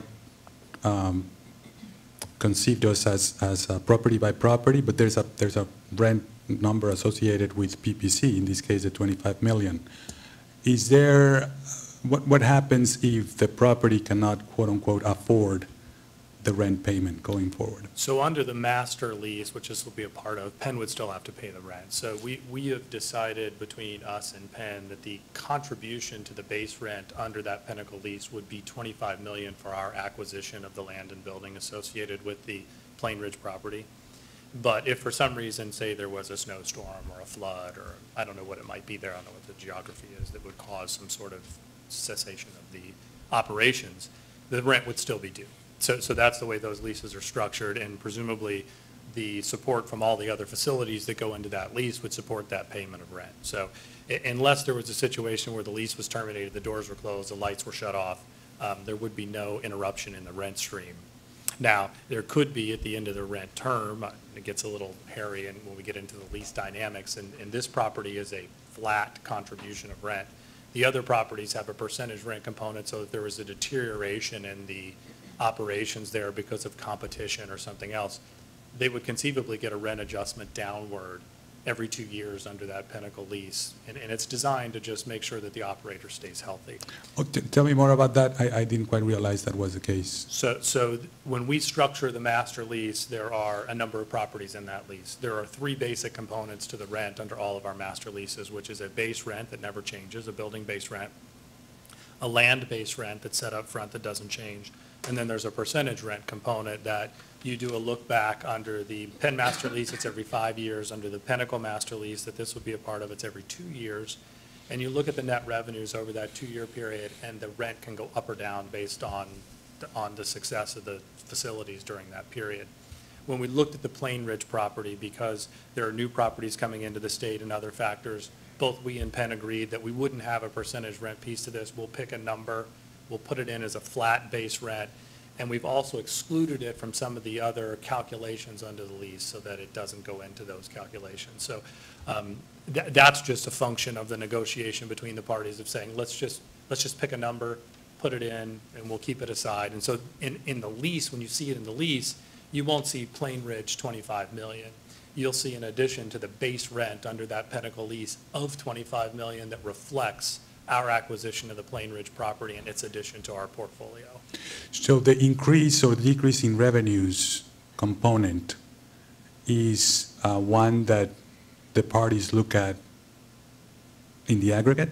In the aggregate, that's right. And Here every it's a two little bit awkward years. because Plain Ridge won't be part of that. But it doesn't apply to Plain Ridge. It doesn't, because Yeah, right. it's exempt from that yes. feature. It's exempt from that feature. Yeah, that's exactly right. Okay. I hadn't thought about this before, but in the event that the license for Penn National at Plainville was not renewed and was awarded to somebody else, how would the transaction between GLPI and the somebody else work? So the way that it's structured in the lease, and we haven't encountered this, so I can't tell you, in the Iowa example I gave, that license was actually awarded to somebody else that built a brand-new facility that wasn't on our property, so we had no part of that. In the situation that I think you're suggesting, where if Penn were to lose the lease, but you recognize that that facility, which is designed and built for gaming, and somebody else could step in and run those machines on day one, so you don't have a 2-year period to build a new facility or something like that, and we were to enter into a new lease, what the lease provides is that what we would do is enter into a new lease with the new tenant, whoever that was going to be, under substantially similar terms to the lease we have now.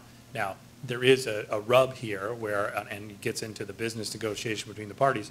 If the problem is that the rent was too high, then the whole lease is in jeopardy. And I think we find ourselves at Gaming and Leisure Properties faced with the notion of, if the rent construct is too high, then we're probably going to be forced to renegotiate rental payments and those sorts of things. But again, we haven't encountered that to date. Right. But the case, I'm thinking more, just for the record, this is an utterly hypothetical, okay? Sure. But it is hypothetical that I think is worth thinking about. If we were not satisfied with the performance of Penn National, and we decided to rebid and give opportunity to somebody else to come in and bid, and somebody else came in and bid, and I'm asking this of you, but I'd like to have you think about this as well, and Loretta, wherever you went, are we compromised, or is the commission compromised in its ability to make an objective decision based on the leverage that GLPI has on a new license holder? I mean, if you make life miserable for the new license holder in terms of how you'll rent to them, does that put us at a disadvantage in being able to be objective in assessing whether or not Penn National is indeed the best operator? So from our perspective at GLPI, we don't think so. We believe that we're kind of at your mercy. So obviously, you control ultimately whether or not gaming happens at that location, that property. There is no better use presently at that property. The highest and best use is undoubtedly gaming. So we are a little bit at your mercy in the sense that you have to license a tenant. That tenant has to choose that facility that we own to conduct their gaming in. And if they don't, then we have a very expensive facility that the next best use, the rent that will be derived, I can only surmise will be substantially lower than the rent we'll generate today. And I will say we also view ourselves as a bit of a partner to the state in the sense that our interest as a triple net landlord is for the lights to be on and the machines to be running at all time. To the extent that that doesn't happen, whether or not there's a master lease supporting it, eventually the house, that starts to crumble. And so our interest is always to have a tenant there. And we don't get our rent until you get your tax dollars. And so we believe we are aligned with you in the sense that if Penn's doing a terrible job at running this facility, that's bad for us as well. So we're going to want a new tenant in there as well that will reinvest in the property and, put money back in, refresh machines, do things that presumably in this case Penn is not doing. So we believe we're aligned with the state, with the Commonwealth in that regard. And in that, I mean, we are, from a financial standpoint, we're financially sound because of our structure, not because we do it better. We're more financially sound than most of the gaming operators out there because most of our cash flows go to our shareholders. So our business is very simple. We take in rent, we pay out 90% of that net income in dividends to our shareholders. We keep ourselves levered at a point where we believe is prudent, which we've said is about 5.5 times levered. And as of today, Fitch Ratings came out with a rating on our debt today. Hadn't previously rated us. We'd only been rated by Moody's and S&P. Fitch has rated us investment grade. So we have 2 of the 3 agencies have investment grade ratings on our debt. And so we believe we bring a stability to gaming, that we bring a partner, that we're after the same things you are. Make sure there's a tenant in there that's doing a good job and paying the rent and keeping the machines running. Do you or Enrique, do you have any different sense of that? Well, and I don't think you're required, if for some reason Penn, again, hypothetically, somehow really tanked and lost a license, it's a Category 2 license. There's no obligation you put someone in that facility. Correct. You could put it anywhere. back out to bid. Right. Now, again, I think to GLPI's point, they'd be incentivized to make sure there's someone in that facility. Right. So it would be awful hard. It strikes me as the economic model might be hard for someone to go build something as opposed to occupy something that's already there. Right. Yeah, that's well said. Anybody else? Yeah, no, that's it. I mean, there's a number of scenarios that you can think of, but it ultimately goes down to, a question we asked of the parties earlier and said, when it comes to licensing, that's really, or relicensing, that's really a risk they're willing to take. They understand that that's their highest and best use, and they'll make a case to continue running it for as long as they can. I have a question of Penn. There's in the terms, some of the disclosure, thank you, Mr. Moore. Some of the prior disclosures and some of the remarks that Ms. Chang made, there's a notion that there will be about $100 million in annual savings as part of this transaction going forward. Can you tell us a little bit about that and what happens if those, how is that going, and what happens if those don't really come to fruition? Sure. Justin Sebastiano, VP of Finance and Treasurer at Penn National. So you mentioned the $100 million of cost savings. These are the synergies we announced at the, when we announced the deal back in December of 17. And so it's actually been going extremely well. During our due diligence, we came up with that number after we made the announcement, and we're able to really dig in more with help from the Pinnacle corporate teams and property teams. We have more faith in that number now, and it's basically 50-50 between the corporate structure savings and in what's out in the properties. And we think that probably happens over a 24-month period post-close, and probably split roughly 50-50, maybe a little bit we'll get in Q4 of this year. We've announced on our last conference call that we expect to close the transaction very early fourth quarter. So day one, obviously there's the corporate redundancies, the C-suite, the duplicative costs of being a public company. We don't, you don't need those costs now that there's only going to be one public company. So those sorts of costs will come day one. But the real bulk of it will probably happen over, the 24-month period after that. And so we think the corporate redundancies happen much sooner, and some of the property savings that we will have will be through, predominantly through the cost of goods sold and procurement, and just getting that purchasing power and that economies of scale that you would get becoming a much larger company. So while we haven't quantified publicly how we're going to do that, we haven't laid out per se the blueprint, obviously for competitive reasons. But while we were very comfortable with that number, now we are extremely confident in that $100 million. I would also say that there's likely revenue synergies on top of that, and so we feel very, very comfortable with the number, and we really can't wait to start operating this company as one larger company. Revenue synergies, can you help me understand that? Sure. What that might be? Sure, and that's when we were talking about the 5 million player database, just getting more of those customers in from the Pinnacle properties. Pinnacle does not have a Las Vegas Strip asset. We can now cater to those Pinnacle database players and have them come to the Las Vegas Strip, where we have a property in Tropicana, Las Vegas, and the M Resort in the locals market. Right. Great. Thank you. Anybody else? Questions or comments? All right. I think we have a vote. Is that next? Yep. Sure.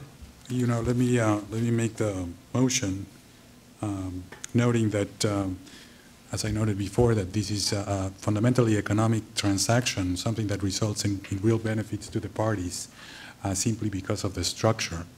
There will be better cost of capital that was mentioned before, in terms of the capacity of GLPI to borrow. So I will move that the Commission approve the proposed transaction of the interim authorization for the sale of Plainridge Park Casino to GLPI as described here today. Second. Further discussion? All in favor? Aye. Aye. Opposed? The ayes have it unanimously. Thank you. Thank you, Thank folks. you. Thank you. Thank you. Thank you. Mr. Albano looks like he wants to say something. If I may, I just want to make Never it speak clear after that you win, don't forget. I want to make sure I have. Is the racing approval subsumed within the interim authorization that the Commission just voted on? That's my question. General Counsel Blue is nodding yes. Yes. Thank you. Okay. Thank you. Thanks again.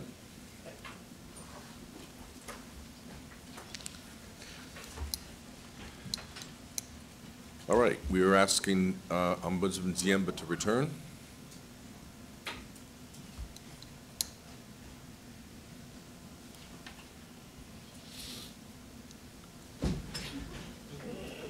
Oh, What happened?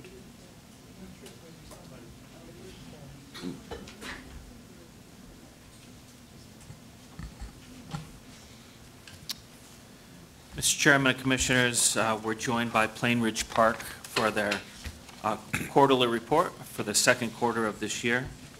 We're joined here by Reuben Warren, Vice President of Finance, Michelle Collins, Vice President of Marketing, Kim Dixon, Vice President of Human Resources, Jason Gittle, Information Technology Director, Lance George, General Manager, and Lisa McKinney, Compliance Manager, are also here to answer any questions you may have.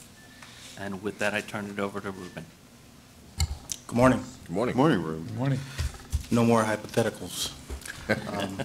So our second quarter presentation in the state's fourth quarter.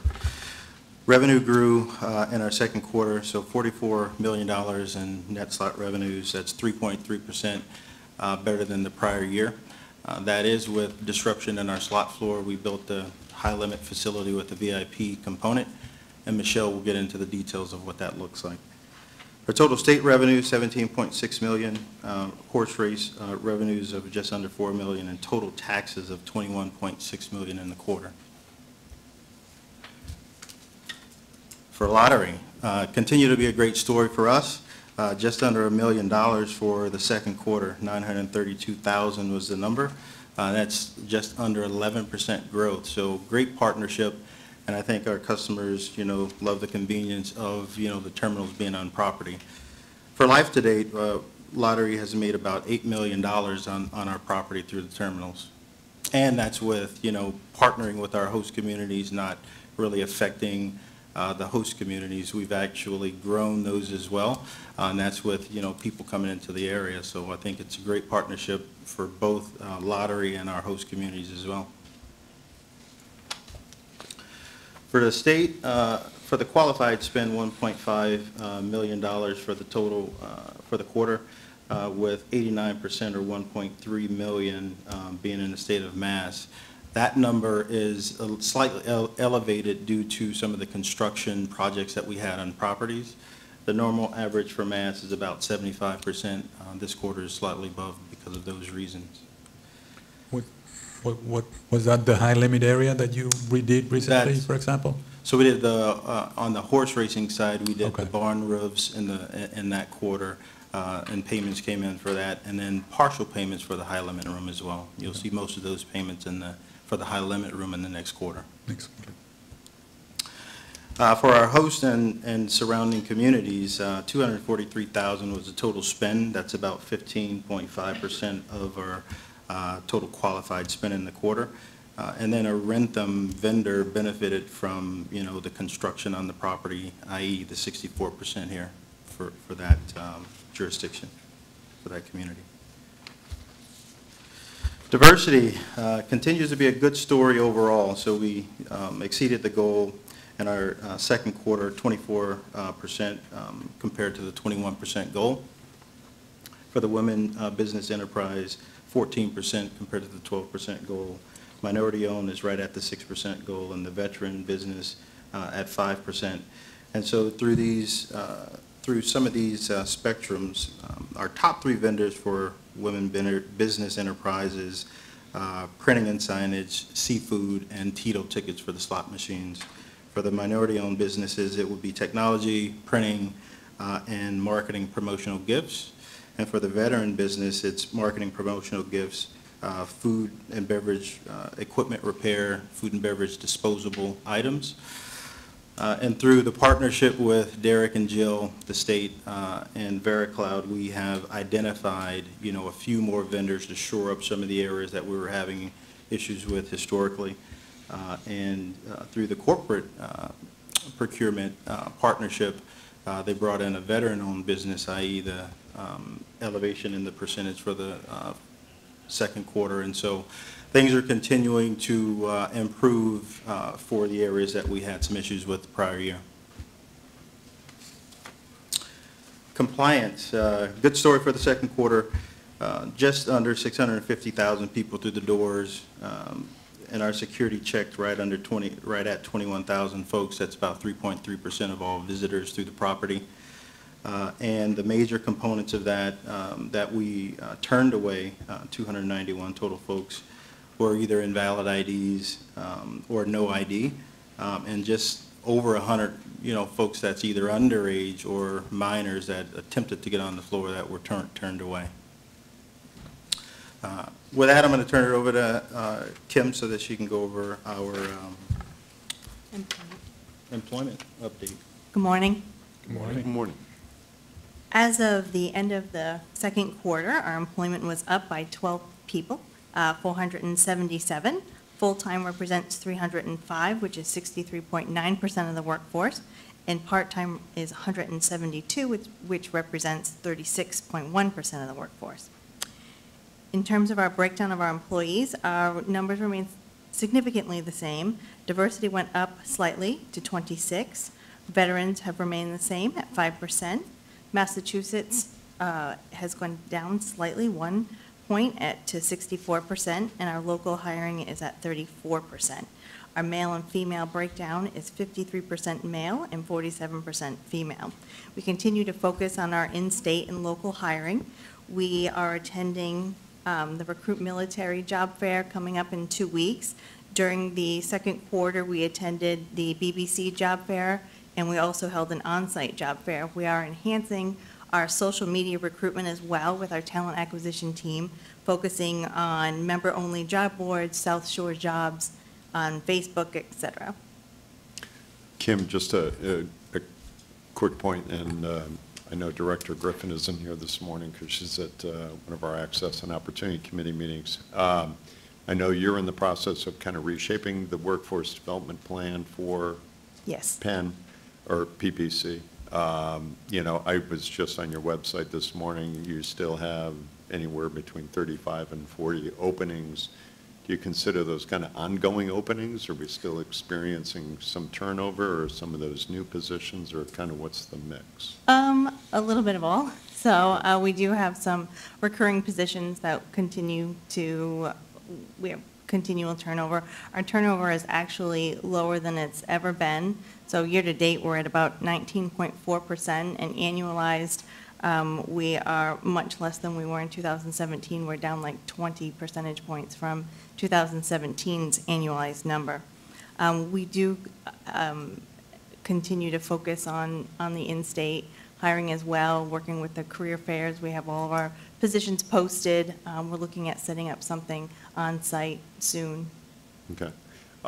Just with talking with some folks from the Governor's Skills Cabinet, more focused on, they were looking for updates for progress with MGM, but they said, we should circle back, go down and visit Plain Ridge, bring in the Career Center folks and see how, again, we might be able to work with you, especially at this time when you're kind of redoing the workforce development plan. So absolutely. Happy to work with you on that.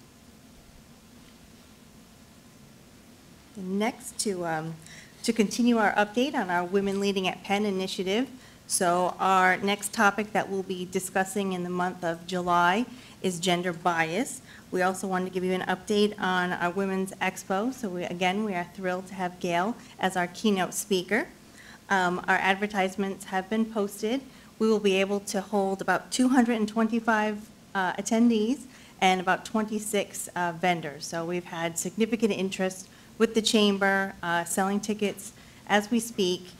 And I just wanted to mention, too, some of the additional speakers that are going to be there. Jennifer Weissman is a new addition. She is our Chief Marketing Officer from Penn National. She is one of the founding women with the Women Leading at Penn initiative. And Jennifer's going to talk to the group about the initiative and, the plans for Penn going forward. So we're excited to have Jennifer on the panel as well.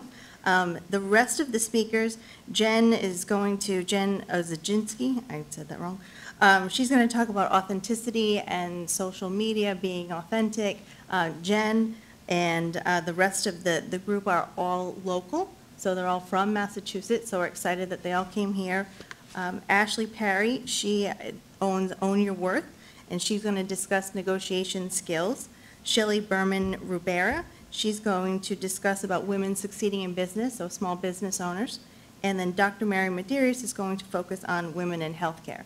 So those will make up the breakout sessions for the Women's Expo. Great.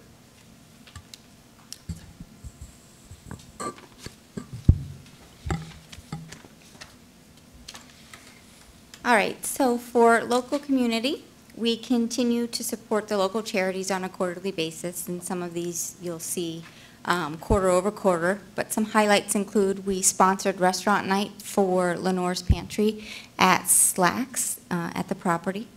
We also participated in the Penn Initiative for Relay for Life. So every year what they do is they have all of the properties participate to see how much money we can each raise. It's a competition, really. And this year we came in 7th out of 20 properties where we raised over $25,000 for Relay for Life. On a whole, Penn actually raised $427,000 this year. Where does that money go? Relay for Life. Is that there's an organization called Relay for Life? Yeah, so we work specifically for the North Attleboro chapter, but yeah, it's cancer. Oh, okay. Yeah, all kinds of cancer. It's not specific to one. Right.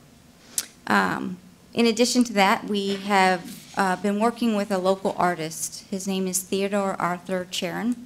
He is raised in North Attleboro at his grandparents' farm, and he went to the Art Institute of Boston. He graduated in 1972, and he is well known for many of his paintings. He's been recognized for over 100 nationally. So what we've done with him is we've taken some of his artwork, and if you've walked down from Slacks to the racing area, we've displayed his artwork along those walls, which is a nice area to put it. And we're allowing our customers who, if they opt to choose to spend their comp cash on a piece of art, they can do so. So this is just very new. We, I think, put them up about 3 weeks ago.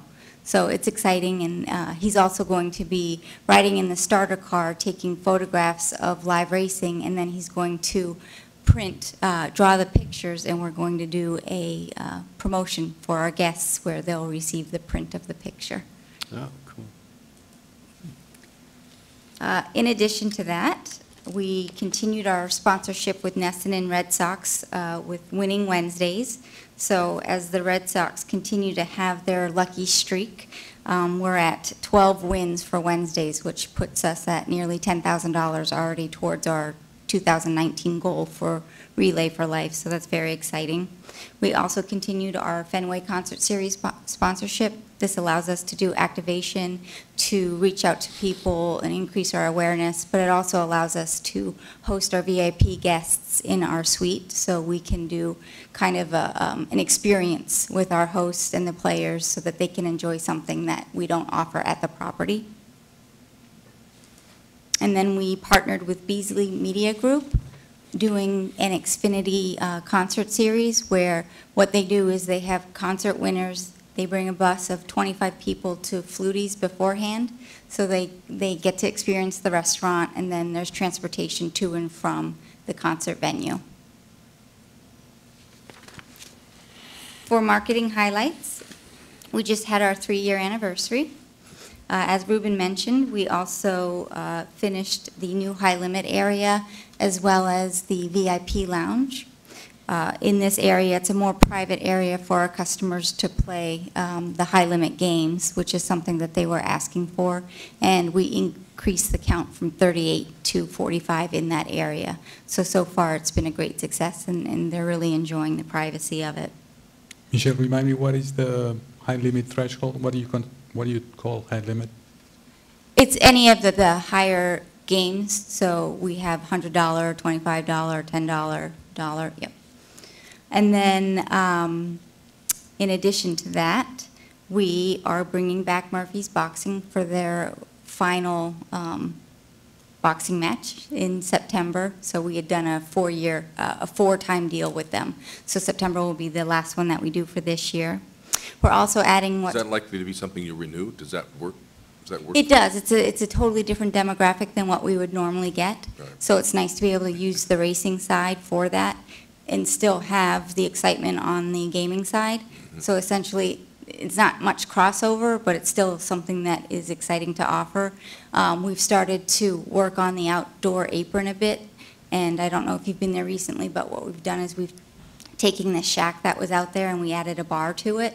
So now when we do outdoor events, it allows us to offer hot dogs and cocktails. And we actually just had our banquet manager rent that space out for a company to do their company party outdoors, which was really nice. Great. And again, something different. So we're just working with our existing footprint to create new items that we can offer to the community and to our guests. In addition to that, we're adding what we're calling a grab and game, which is essentially just kind of a snack bar for customers to grab a quick salad, to grab a quick sandwich, and that way they don't have to wait in a restaurant, and it's just something quick and easy for them to grab. That we'll be putting in the food court. Tell me where that outdoor bar was again? Is that? So on the apron off to, if you're facing the racing area, Yes. it's off to the right. It was that white brick building. Oh, I see. Yeah, so Okay. we kind of refinished it, added a granite bar and some stools. Oh, great. I'll have to take Yeah. a look. Yeah, no, it looks great. And also, we will be launching our monthly win-loss statements. So Jason Giddle will be walking through that process with you, but what it is going to do is allow our customers to go onto Marquee Rewards online and actually get their statement each month versus yearly, which is the current standard with Penn. So they'll be able to see their win-loss statements, print them out, and access them whenever they want to. So he'll walk you through that right now. Good morning. Morning. Morning. I would say just at a high altitude description of the project, roughly 5 or 6 months ago, we were approached by members of your staff that we needed to develop and offer our patrons a monthly win-loss statement. Typically, we've issued, and Penn National has issued at all of its properties, an annual statement. Sometime around February 1st is when that occurred. So from a high altitude, this project came at a time technology-wise for Penn where I'm not certain if you're aware we're changing our data warehouse for our corporation. And the term Puma, if you've heard of it, is made its way to Puma 2. So one of the challenges in developing something of this nature that pulls information from our old data warehouse, otherwise known as Puma, is to make sure that it's forward compatible with what Penn and Plainridge Park will be using sometime in the January-February timeframe we're scheduled. The Puma 2 engine has been rolled out at 2 or 3 properties thus far successfully. We don't anticipate any failures on their approach to the Plainridge property. So what you're seeing here is it won't be impacted by that change that's coming. As you know, just a couple of quick thank yous. One is to Todd here, Todd Grossman, who has kind of served as a guiding point as to the law and what we need to provide folks, and we've had several conversations over the last 4 or 5 months on tweaks and things along those lines to what you're about to see. Also, Elena Jacks of the MGM IT deployment team. Had several conversations. It would be a good thing to mention her as well, to make sure what we're providing from a Penn perspective is similar to what they'll be providing shortly from an MGM perspective. And we think you'll see similarities. Finally, Lisa McKinney and Michelle Collins, from a compliance and marketing perspective locally, helped steer us in the right direction as well, which arrives you to this point. And in your package, Plan B was to provide you some still shots, but late in the game, we decided maybe Plan A would be better, and that's to show you a live demonstration of the product. Without further ado, the web player profile is located within a larger web engine or a larger website referred to as Marquee Rewards.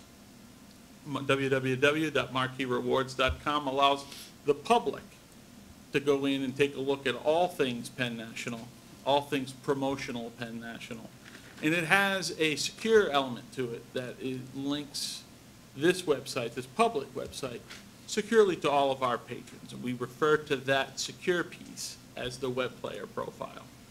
So if you're a patron at any one of our properties, it is a place to log into and see things like promotional offers, tracking of their loyalty points and tier points, and what that means in their evolution as a customer of Penn.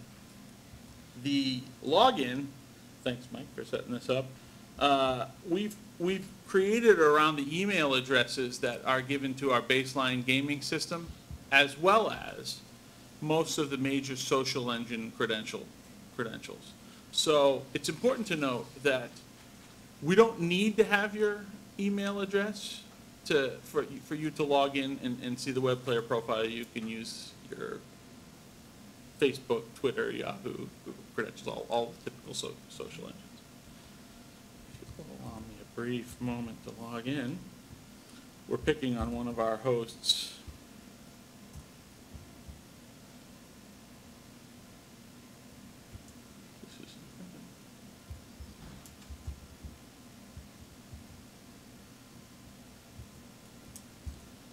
As I had mentioned, we are logging in securely with a username, which is typically the email address, and a password that you're able to select within the website in your creation.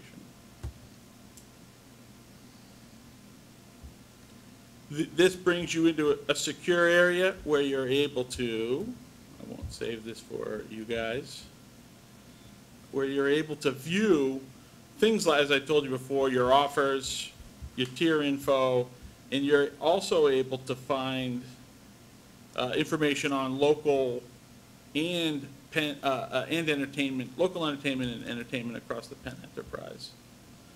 And I believe, folks, there is an account. This is a different layout. This is the web. This is a layout for designed also to work with phones and tablets and things of those nature. So there is a My Account section that allows you to log in and see different things across the enterprise. And here's where what we've done typically is an annual PDF that you can see as I hold my cursor over. This is the typical functionality where if you were to select a year, you're able to see and download a PDF that shows their win-loss on an annual basis. One number, folks, one number. The screen has been added with a dynamic check so that the customers are able to see their play in each month that there is an active rating at the Plain Ridge facility. So you don't see months where there are no active ratings. And that's a discussion that Todd and I have been going back and forth on and still under discussion of whether we want to present. Presenting no rating versus presenting a 0 rating are two entirely different things here. So right now we're excluding anything, we're not including months that do not have trips. So I'm sorry, Anand. Is there a reason there why 2016 doesn't work? Is this just dummy data, or? Yes, sir. This is a test account. Okay. And we didn't mess around with it in 2016. Okay. So as we dynamically take a look at the play on this account, we were testing obviously in 2015. You can see the equation of coin in minus coin out plus jackpots equals the total. That gives you a total number for the month of win-loss, green being win, red being loss. And again, you can hop around it dynamically. This is the same math you'll see from the other licensee opening in 10 days. Same thing. And then finally, could you just open up 403 again?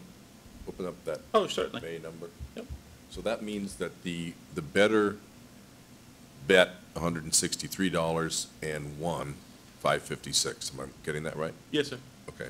So one of the things we took from Mr. Grossman is that we're potentially going to, one of the adds or the revisions that you'll see in the coming month is we're going to add definition to what these terms mean Okay. that are more layman in nature. Right, because coin in, coin out is obscure to a lot of folks. Yes. even So some of us we around talked one. about the coin-in number. That does not mean that the person took $163 out of their wallet, put it into the machine. Right. That's the total amount Right. they bet going up and down. Well, this Right. is a topic I've had with some folks, and that is completely obscure to people, I think. I mean, people think that you go in with $100, and if you lose it, you've lost $100.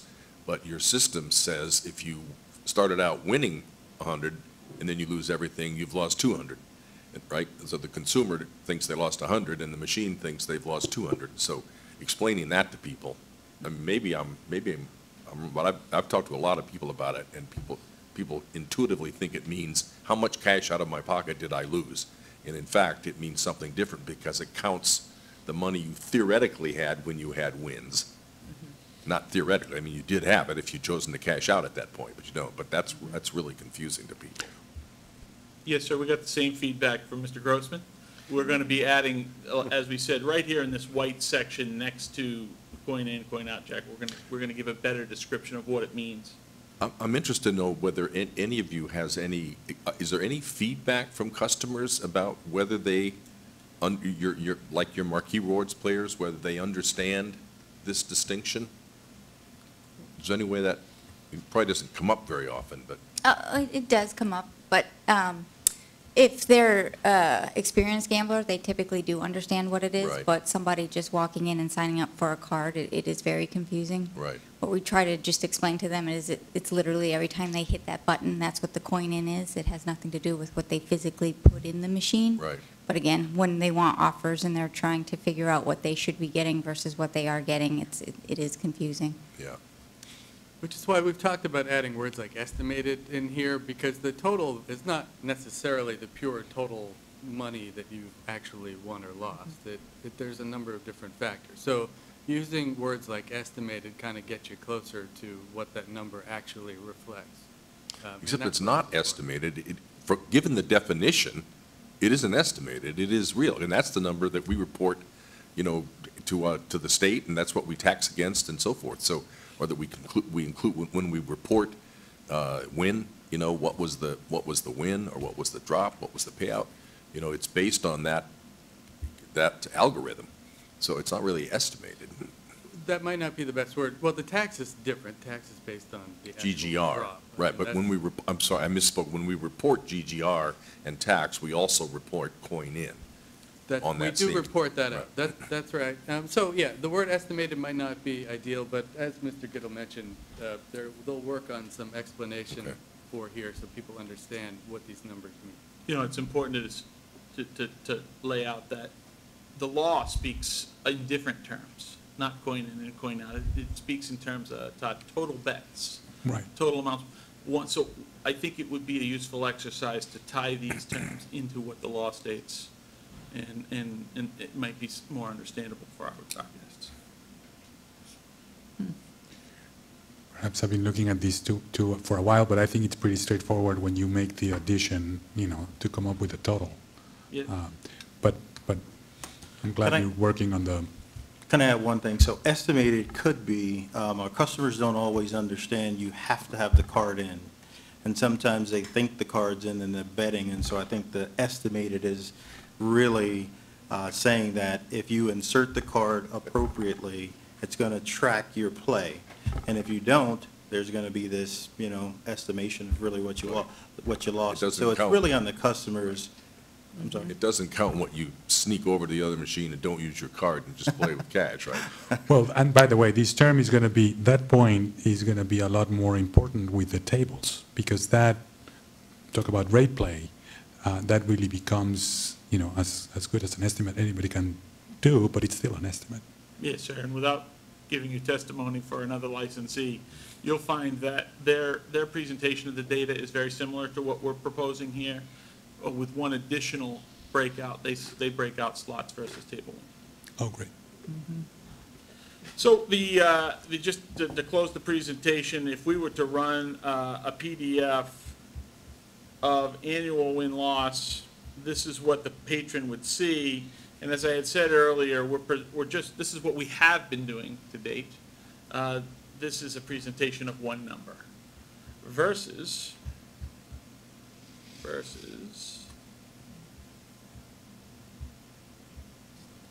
everybody.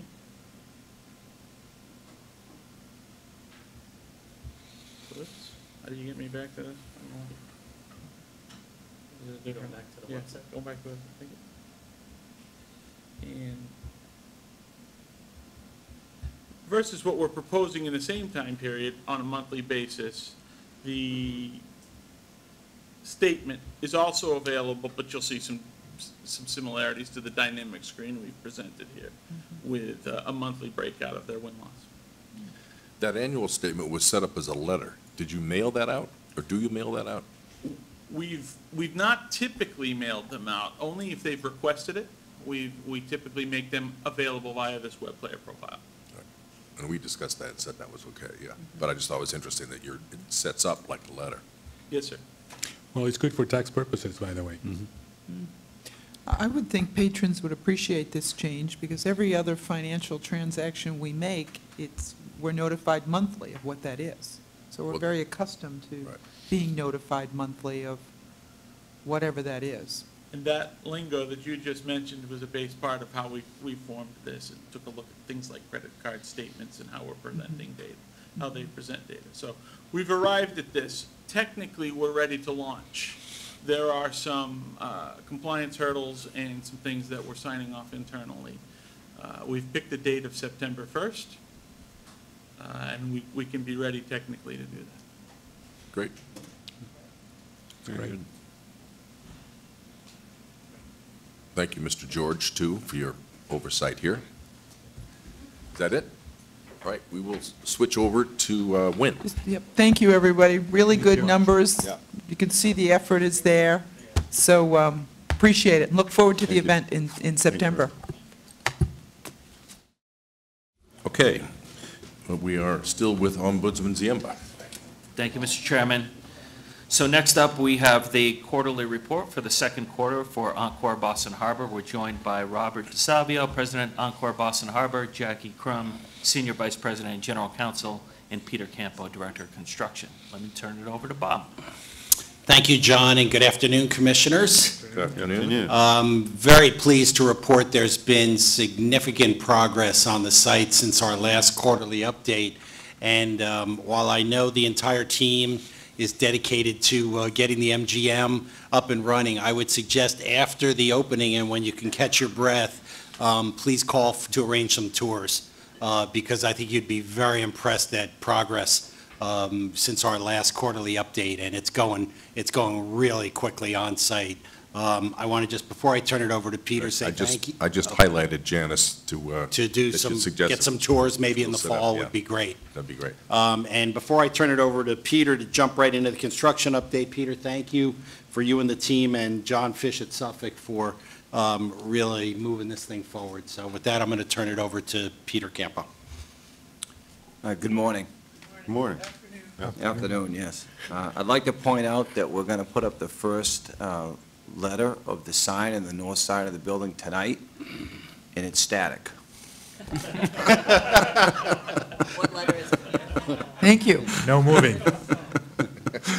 We're on schedule. We have 314 days to go. I'd like to point out, before I go too much farther, that the team is just working with a great bunch of people. The construction manager, Suffolk, is doing a great job. We've got about 150 people in the office there. The design team, everybody's pulling together and really making it happen.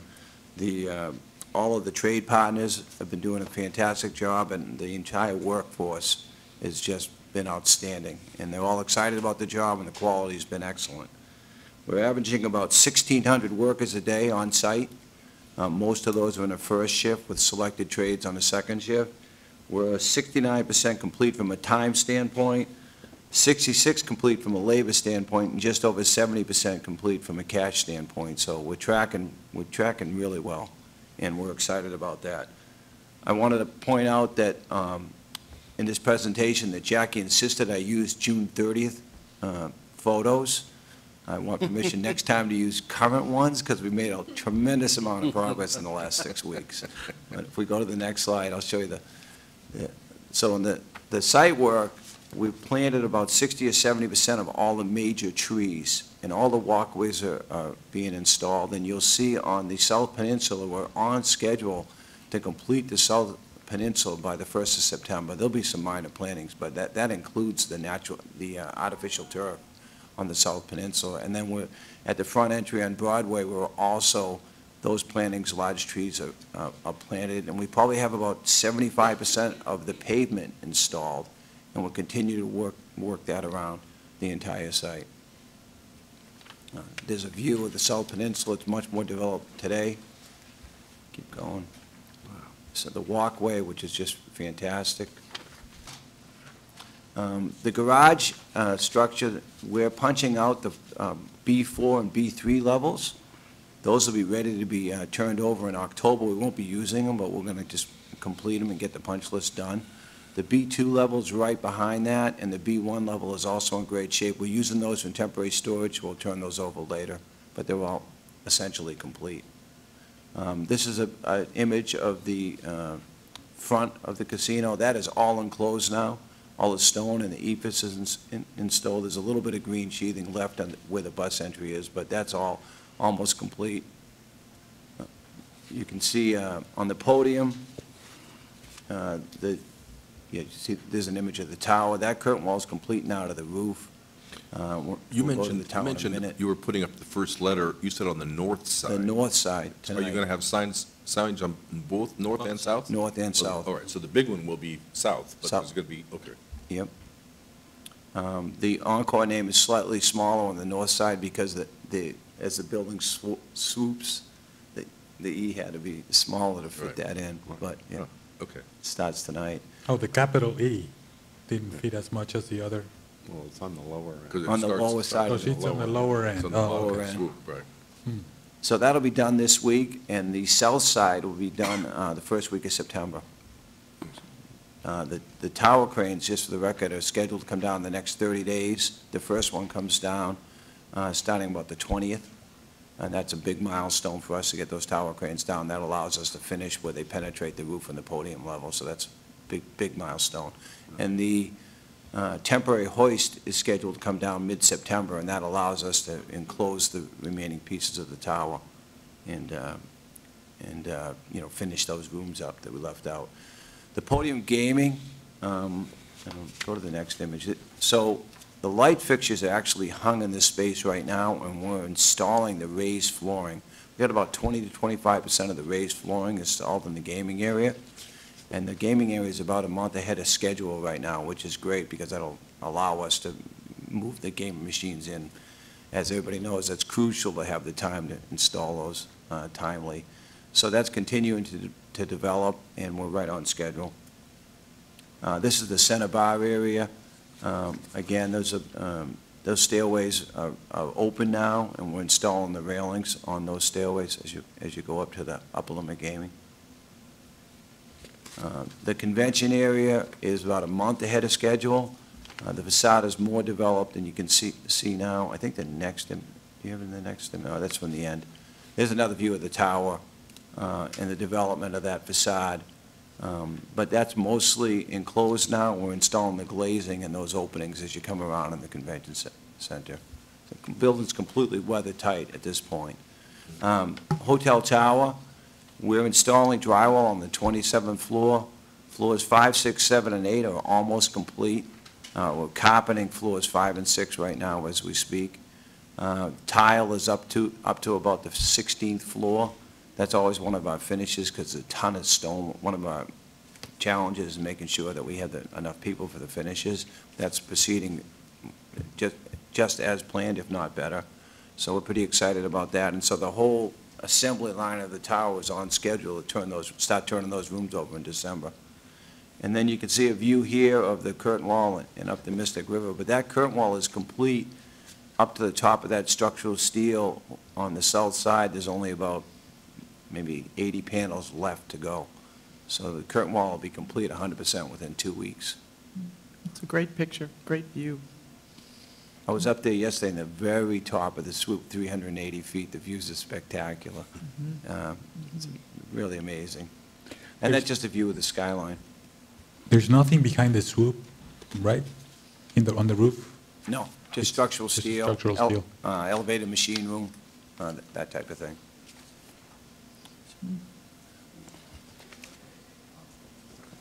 We're on schedule. You wanna- No, if there's any particular questions, I think I covered most of it. I just had a question. You mentioned artificial turf. So in between all those plantings, you're going to use turf? Yes, well, in the center area, there's an artificial lawn, and there's two smaller areas either side that is an artificial lawn. Everything else between those plantings is 100% planted with shrubs or flowers. We're starting to plant the roses out there right now. It's really beautiful. Mm. So everything will be planted out, other than some turf areas in the middle? That's right. Yeah. The new So turf no looks natural pretty- grass, you don't use any natural grass, just turf? Just a comment on that event lawn. That space is about 20,000 square feet, and it's going to get a tremendous amount of use. And if you went with regular grass, it'd look great the first day. Then you start putting a tent up and run events on it, and you put some rain on it, and next thing you know, it's just mud. And so for that area, similar to what we do in Las Vegas, there's certain areas where an artificial product, and especially in a high-use area like that, just makes all the sense in the world. But everything else is, all natural landscape. And the newer turfs are pretty realistic looking. They're great looking. And it'll give us, again, the flexibility to use that. It has drainage components that are built into it. So, you're not worried about puddling or flooding or any of that. So it's really probably the right use for us. And it looks much better during the winter, too. Yes. Yeah. What's been your experience with the labor force? Have you had any trouble? You said you were We have concerned had- about maybe getting the people for the Tiles. I think if you remember before, one of my challenges I've always been worried about is getting enough high-quality tradespersons for the finishes. To date, we've had no problem at all. It's been the response has been great. Great. Really, really terrific. One other point I wanted to make is the marquee sign on Broadway is scheduled to be erected in September. So that's pretty exciting. Also static. Also static. No video screen on that one. There's a note in the bigger report on page 7. It said back in April you filed a license application for Phase 1 of the DCR Harbor Walk Connector project. Can you just kind of refresh our memory as to what piece of the connector that is? So we have that permit for Phase 1, and that's the first piece that connects us over to the DCR property. Okay. We also have permission almost there for Phase 2 also. So we expect to do Phase 1 and Phase 2 this fall. So we'll put that walkway in from our property all the way over to DCR. Great. Thank you. Jackie? Sure. And and what about either or both of you, where are we on the possibility of the bridge, the Right. footbridge? So I was actually just going to address sorry, that. okay. No That's problem. all right. Before we get into off-site infrastructure, I know that there were questions about the pedestrian bridge. So our corporate team has authorized us to go ahead with the design and permitting for the bridge. So we will be paying for that. Obviously, it'll have to be done in close coordination with both DCR and DOT and MBTA. So there's a number of components to this. One is the actual bridge, of course, but it connects over to the DCR park, and we're working with DCR to see how that can be redeveloped, and if we can get a connection into the head house, which will connect us to the Assembly Row T station. The last thing we want is a bridge that drops off in the middle of nowhere, and people don't have access, and it's very difficult to cross the tracks at that point, so it would add a substantial amount of walking if it just dropped off into the DCR park. So we're working very closely with all the different agencies, including John, and we hope to have more of a report as we move forward. Great. Yeah. Good. On the off-site infrastructure, as you know, we've broken it into 4 different packages. The first one, which we call CP1, which is Broadway and the truck route, has been our biggest challenge to date. What we've been trying to do is coordinate with Eversource, who received permission to put in a transmission line along the same route. And for obvious reasons, both the city and Eversource, and we all wanted to coordinate that effort so we weren't rebuilding all the streets and then having Eversource come in sometime, within a month or a year later and ripping out the streets and putting in the transmission line. We've been in close coordination with Eversource, but for various reasons, they're significantly delayed on their project. And so we're trying to work out how we can add extra shifts, how they can add extra shifts, and try to get back on schedule, whether we just need to go ahead. We do have a plan currently, but it's a very tight plan. It does have us open, it does have all the work complete before opening, but it would mean that we have to go back in the spring rather than finishing up in the fall. On CP2, this is Route 16, and as you can see, we're scheduled to complete this fall. On CP3, this is Malden and Wellington and the MBTA station, also on schedule to complete this fall. And CP4 is Sullivan Square and the MBTA station. The work that we're doing in the actual station has been more time consuming than we anticipated, but we are still on schedule to complete this fall. Jackie, I noticed on this graph you have some things that start green, which is work completed, and then they extend to pink, which is delayed. That shows the delay in, so that isn't work completed, sorry, that is the work that should have been completed by that time, but it's been delayed through the yellow. Okay. Yeah. All right. But they don't appear to be in the critical path. No, I mean, if we needed to go back in the spring for any of this, we could, but our goal is to try to get it done in the fall. Bob? Great. I wanted to provide an update on our diversity in the project. The design phase, not too much new there. Our goal on the MBEs was 7.9%, and we are finishing up at about 8.9%, exceeding that goal. The WBE goal, which was 10%, we're currently at about 7.8%, and we've been, over the last few quarters, trying to add whatever we could on that particular goal. On the veteran goal, it was 1%, and we far exceeded that at 6.6%. So overall, the goal was 18.9%, and we came in at a very strong 23.3% over our initial goal. And the design work is pretty much wrapping up at this point. The contracting side has been an incredible story. On the MBE front, we're at 5% goal. We're at about 6% currently, and that represents about $75 million worth of work. The WBE goal was 5.4, and we're at 10.8% and over $136 million. And the VBE goal was 1%. We're at about 2.6%, currently hovering a little over $32 million. So in total, we had a goal of 11.4%. We're currently running 17.4%, and that represents $218 million worth of work on a total of about 230 contracts. So we're very pleased with the effort that the team has put forth on trying to be as inclusive as possible. On the construction workforce, we're doing very well there as well.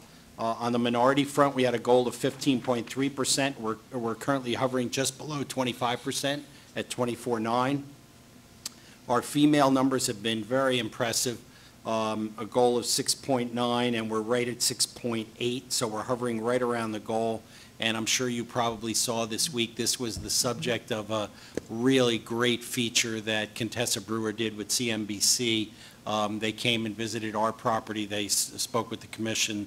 They spoke with MGM, and that story got spun out all over the place. Lots of nationwide coverage on that because both our project and MGM's are far exceeding what is the typical norm of a 2 to 3% for females in the construction workforce, and we've been far exceeding that number, and it was really a great story and got lots of national attention.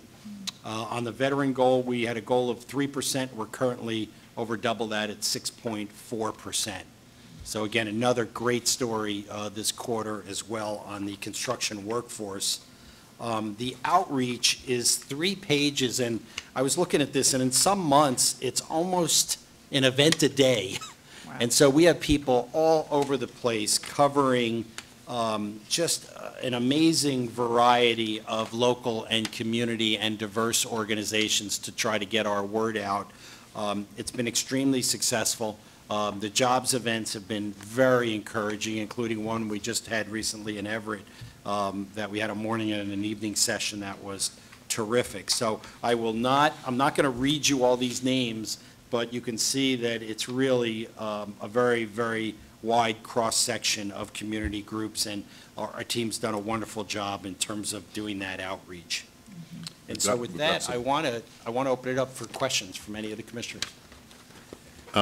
Bob, this is an impressive list. Is it a combination of kind of site updates versus vending opportunities versus employment opportunities? I mean, is it It's a little an equal bit- mix, or is it predominantly on the workforce side? It's going to move more towards workforce, as we're going to get into that very large hiring wave after the first of the year, and you can't do that in a short window. So there's a lot of prep work to that hiring wave. So if I looked out the other day at what Jenny and the employment team were doing, and it's skewing now much more towards workforce.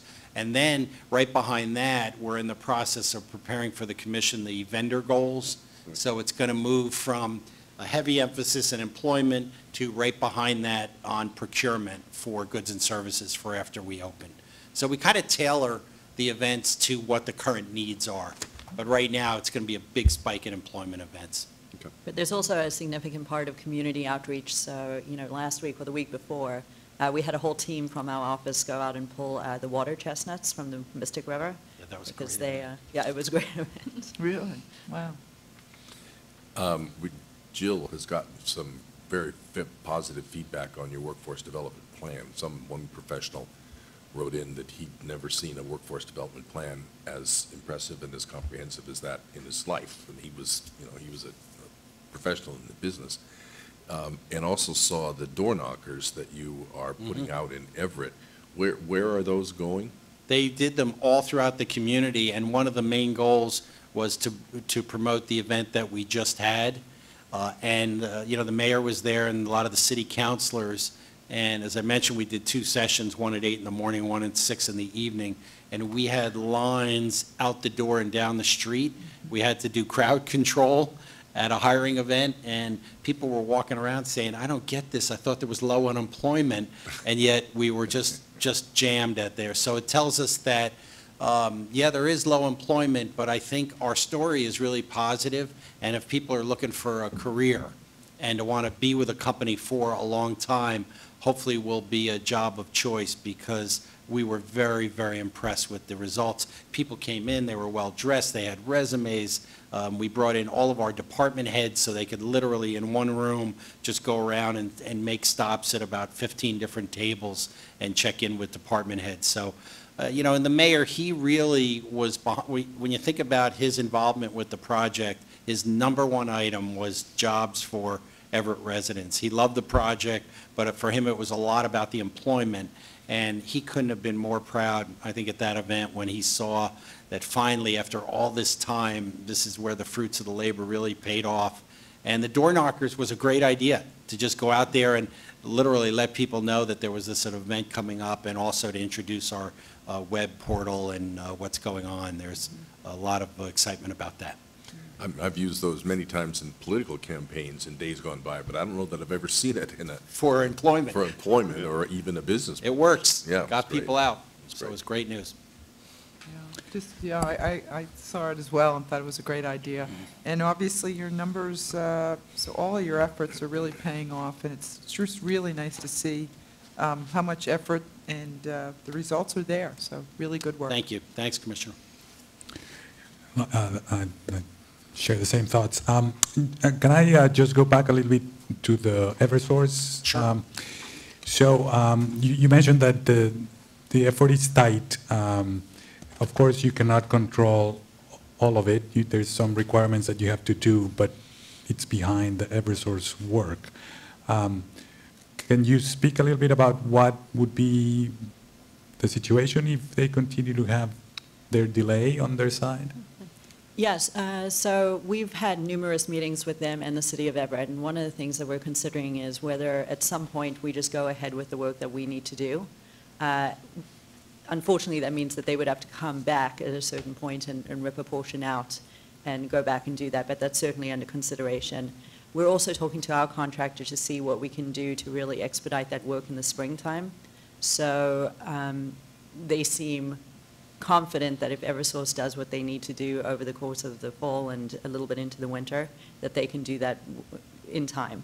We would have liked to have finished the work in the fall, so. Sure. Yeah, you remember our original schedule, we had said if we could, we'd love to do all that road work in this calendar year, and then we just wouldn't have to worry about it next year. But this one piece, unfortunately, dragged out a little bit. But that's why we left ourselves a good buffer in there for just, you know, when you start road work, you never know what's going to happen. So I'm glad we left a little buffer, and hopefully we can catch that up, and we'll make sure we're done by the spring.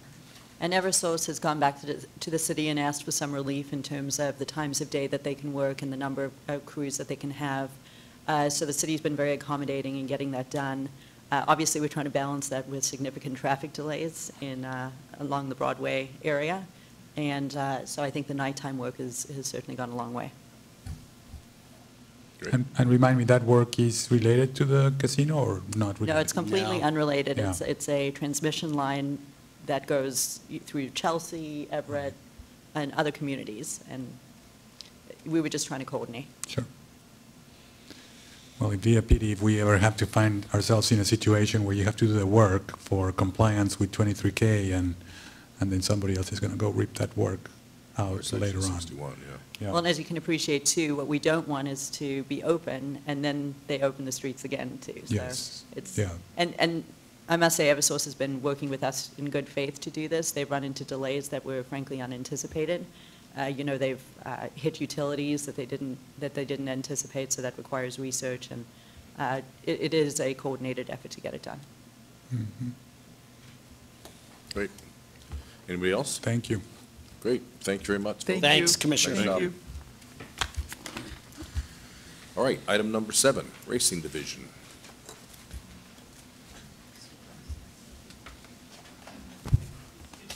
You skipped 6. Oh, I'm sorry. What was 6? Yeah. Well, Oh, yeah, that's yeah. nothing personal. No offense taken.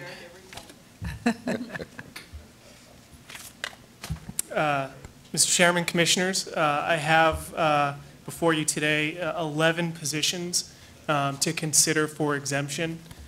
These positions are all at MGM Springfield. One is an MGM Springfield employee in the bowling alley, and the remaining are all at Western Mass News. These are all in line with previous exemptions that have been granted. I reviewed these with MGM and found them all to be suitable in terms of the criteria that the commission set forth earlier this year, and am recommending that they be exempted. Paul, quick question. Sure. You know, the bowling alley attendant position, do we know how many jobs that actually translates into? Like how many people they actually plan to hire for that position? I do not have an exact number, the head count for Must that. be a handful. I believe it would be a handful. I think it's, if you think of a typical, you know, haven't seen the bowling alley, the number of lanes, how busy it'll be, a couple of shifts per day. Yeah. So it'll be a good, you know, a good number of folks, but certainly not a tremendous number. Okay. Who's Western Mass News? A tenant of the, That's correct. Yes, they're a tenant right off of the outdoor plaza. So in that block there, they have Western Mass News will be a tenant.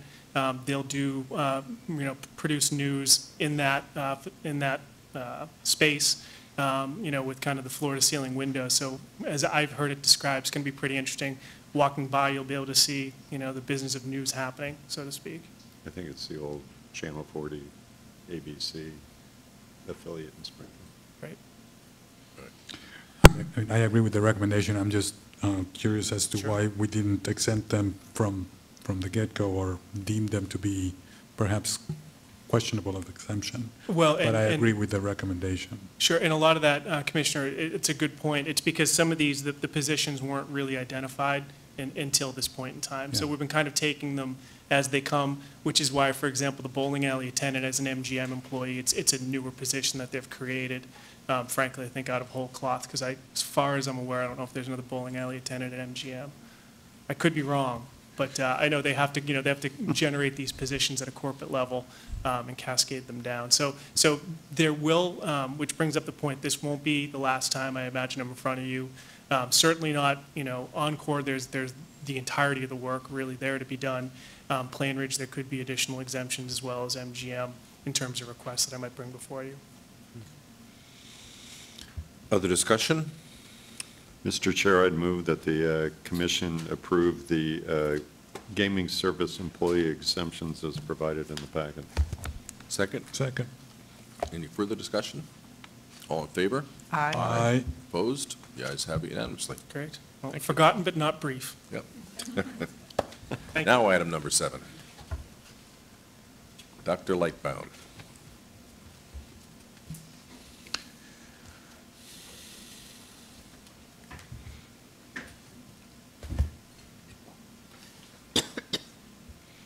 Good afternoon, Commissioners. Good afternoon. Good afternoon. Today, the first item on the agenda is the Suffolk Downs request for additional race days. They've asked for September 15th and 16th to be added. And along with that request comes the request for $1.1 million in racehorse development funds for their purse money, which is consistent with what they've been spending over the weekend so far. Today, I've got Bruce Barnett, Legal Counsel, and Jessica Piquette, Communications Director from Suffolk, if you have any questions. I know there was a concern last year because of football or whatever else happens in September, you didn't do quite as well with the September dates as you did with the summer dates. Same concern this year, or? I would have to go back and check the numbers from last year, but I think we're early enough in the football season, with just preseason, it would be okay. Okay. Jill and Julian Edelman won't be playing anyway, so who's I'll going go to the watch, races, right? yeah. Yeah, it is a way for our local folks to race and others, and certainly I agree with the recommendation to allow these dates. And it always seems to generate enthusiasm and pretty big audience and, hopefully tells our legislature that, yes, there should be a future for thoroughbred racing, so that's a positive too. Yeah. Any other comments? This is not a question for the request, but how was the last weekend, the one that was at the last minute or the last day in jeopardy of not coming to fruition? They did well. We really didn't have horses that scratched because of the legislative thing. I think it was resolved early enough that everybody still came that wanted to. There was a lot of rain earlier in that day, so the races came off the turf except for the big race they were going to have. So there were horses that scratched for that reason, but that could happen anytime. So. I don't know, Commissioners, if you have had the pleasure of meeting Jessica Piquette, the Communications Director, but Chip sends his regards and his apologies for not being able to be here. Between the two of us, we're hoping to maybe make up for the gap, but I'd ask her if she had anything to say about last weekend. I thought the weekend went very well, even, are we not on? There we go, that helps. I thought the weekend went very well. We did have, like Dr. Lightbound said, the races came off the turf, but I didn't think there were really that many scratches considering the field size really held up for both days of the weekend. And the crowds were good. We had a pretty solid crowd on both days, even with the rain. I think some of the uncertainty leading up to it at least made people excited to come out once they realized they could. I had the opportunity to attend Sunday's races, and Executive Director Bergersian did as well, and we both got to attend the George Brown Memorial Race, which was a very nice tribute, and a very good race, too. So anyway, just wanted to add that it was really nice to be there and feel that energy again. Great. Mr. Chair, I also support the request and Dr. Lightbaum's recommendation. I did have a question, though. Is there, just looking at the other item on your agenda about the mass breeders requesting a race at Finger Lakes, does that impact your ability to field mass bred races for the dates you have in September? My understanding is the mass breeders are planning on trying to race the Norman Hall Stakes, and that one hasn't been able to be raced at Suffolk, and that would be nice if it could be done at Suffolk this year. It's for 2-year-olds, so they're not typically ready that early in the season, so it needs to be run later.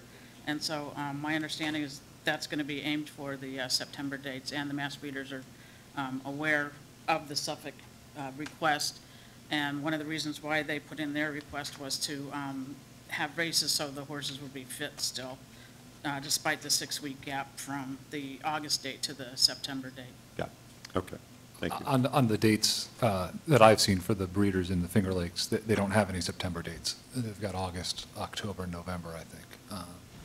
So. They were looking for 2 in September, but, okay. That's an error on my part on that memo on my recommendation letter on the mass breeders, which I'll correct when I get to that part. They're looking for, let's see, they're not looking for the September, they're looking for October, November on their dates. Okay. Yep. All right. So Thank it you. doesn't interfere with Suffolk. If I might, since you brought up the mass breeders, we've usually taken pains to explain, as you know, we don't need to explain to you that the Racehorse Development Fund money, a portion of it is set aside for the breeders and a portion of it is general purses. And we usually explain how we run on behalf of the MTBA races, the stakes races, where they use the breeders' portion of the money. This year, we've also done a few races for mass breds that are not part of the breeders' program. They're out of the rest of the general fund of the purse money. We've done a few of those so far. We're planning on a couple more of them for the September weekend if you approve it, to again increase the chance for the local horsemen to run and earn some purse. Thank you. So, Mr. Chair, I move that the commission approve the request of Suffolk Downs for 2 additional days of racing, September 15th and 16th, 2018, and that the commission approve the additional $1.1 million for purses for these days. Second. Discussion? All in favor? Aye. Aye. Opposed? The ayes have it unanimously. Thank you very much. Thank you. Thank you.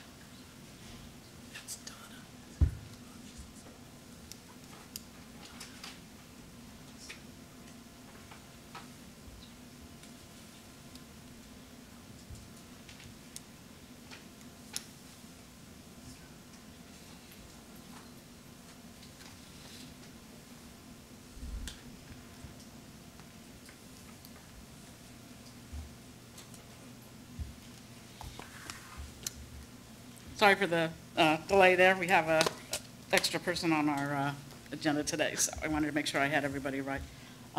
We have a request before us for the Massachusetts Breeders Association to race races at Finger Lakes. This is something the commission has approved since the legislature got changed, I believe it was in 2015.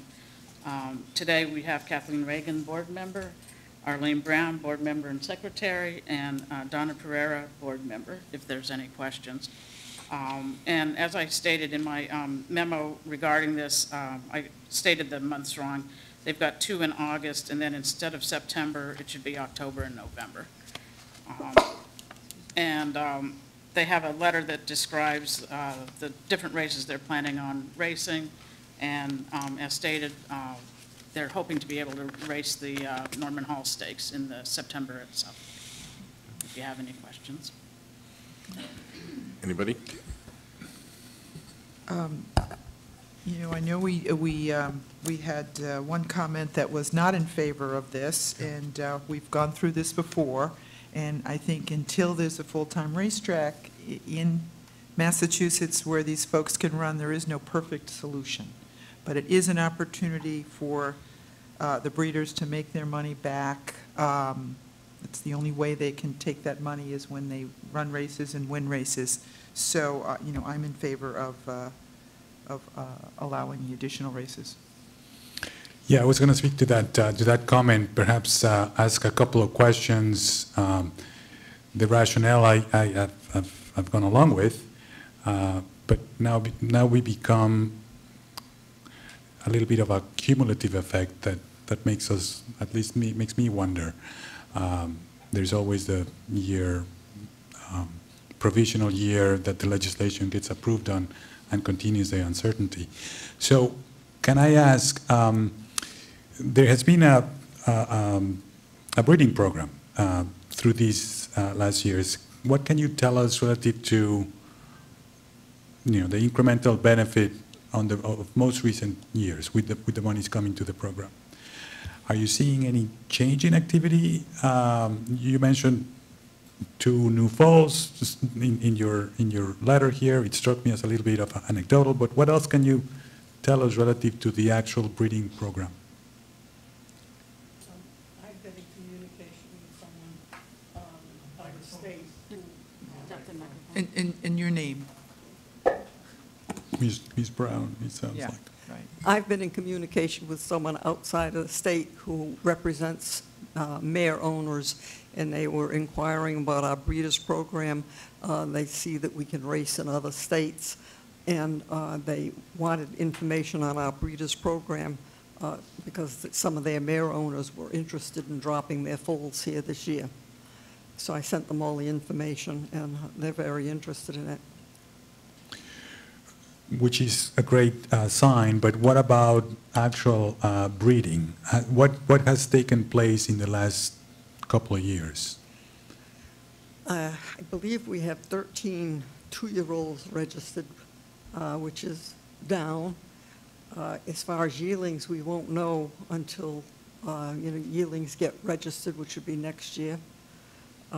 It's hard to tell until they're actually registered how many were dropped in the state. There was a noticeable drop after there became a shortened thoroughbred meet. There were, usually around 35 or so foals a year, and Arlene can comment on that further. But once it happened where it was known that there was going to be a shortened meet, it dropped down to about 10 foals a year. And then there was an uptick last year to 13, which hope to improve on. And one thing we can do is this winter, Department of Agriculture also shares responsibility for the breeders program, as well as the Gaming Commission. Some of the regs are in 128, which is solely the agriculture regulations, and then some of it's also in the Gaming Commission regs. And certainly one thing we can do over the winter is get together with the group and maybe brainstorm ideas that might help on the breeding end of it, so it's not just a racing program where you're getting money for racing. Obviously, that's important, but it's also important. Some of the other states have looked at different ways of encouraging the breeding aspect of it more. And where I was leading to, thank you for that. Is there a component here of an opportunity cost?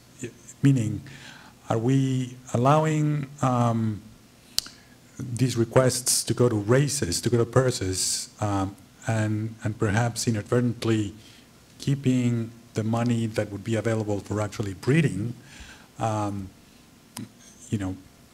is it purely a demand or a supply question in terms of breeders just not being interested in taking advantage of the breeding program because of the uncertainty and the short meet? Yeah, I think the uncertainty plays a big part of it.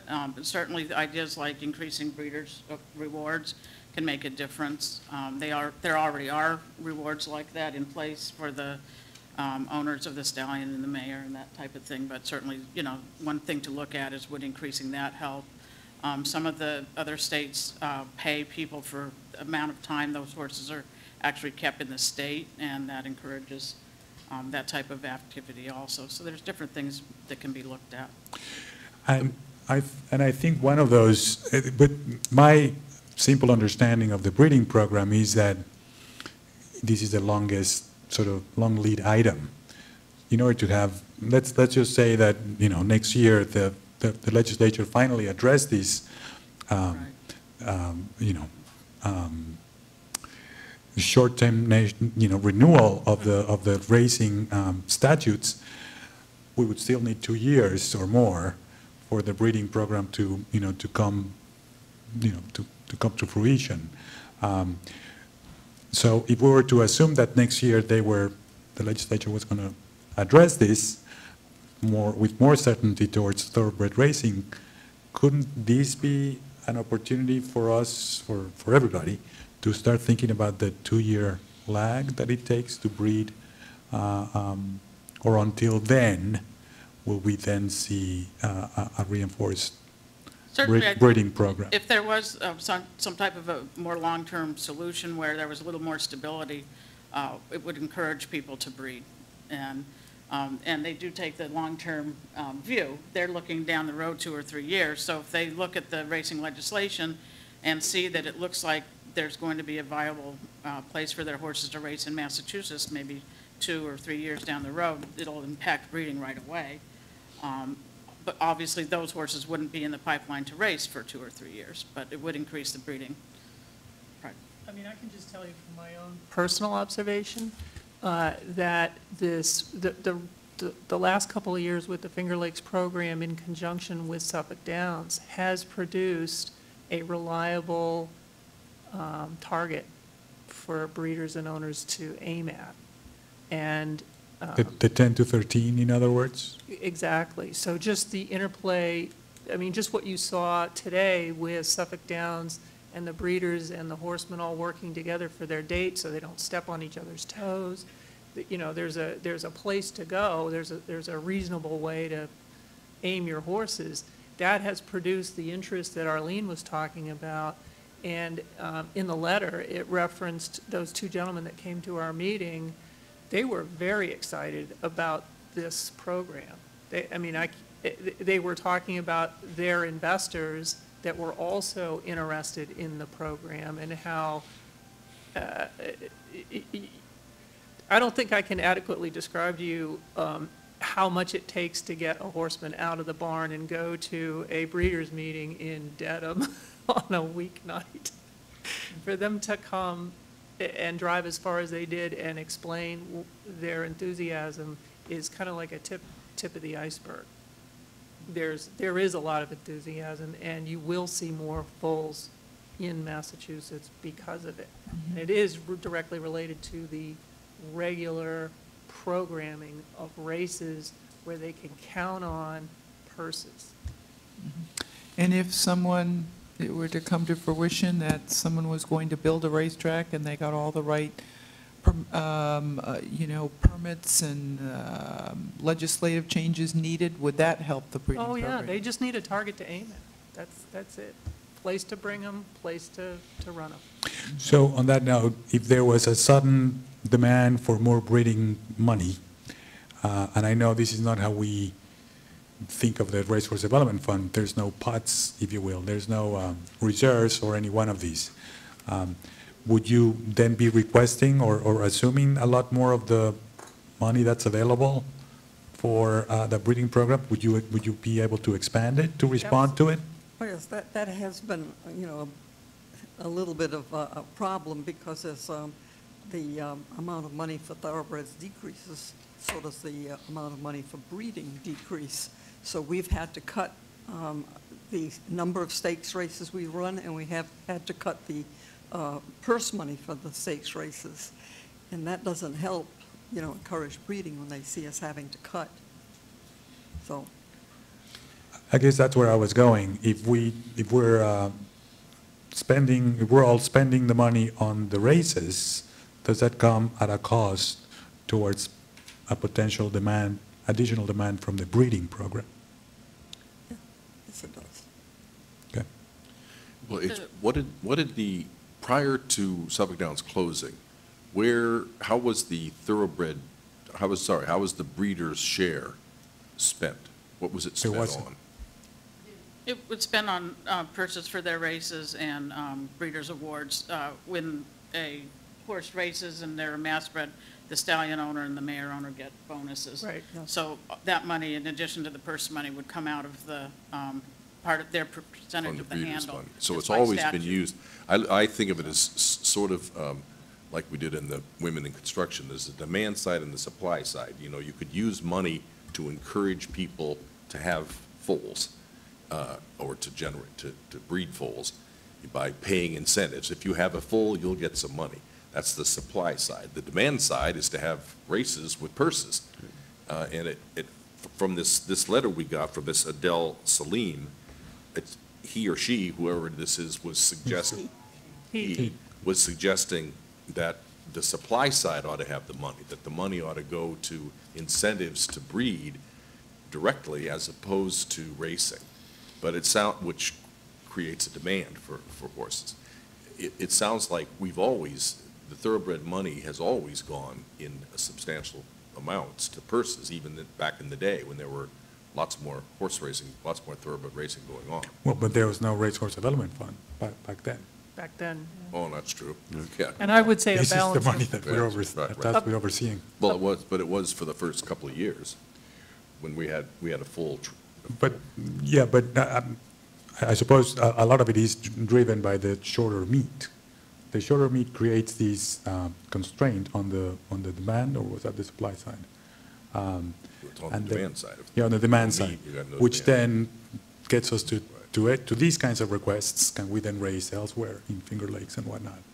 You know, what Mr. Salim says, as far as his letter, it's not too far off the mark. The problem is we're bound by a law. We tried to address that. We had an amendment that went in, and that whole law got changed, and they just extended the Chapter 128, 129. Right. So we have been trying, but we're bound by that law. There's only so much we can do. Yeah, right. We've been trying to make that point to the legislature as well. We appreciate that, too. Because I'm sorry. Go ahead. Is there a debate within the breeder world as to the better way to spend money? Do some people think it's best to put it on purses? And other people think it's best to put it in direct incentives, like payments for foals?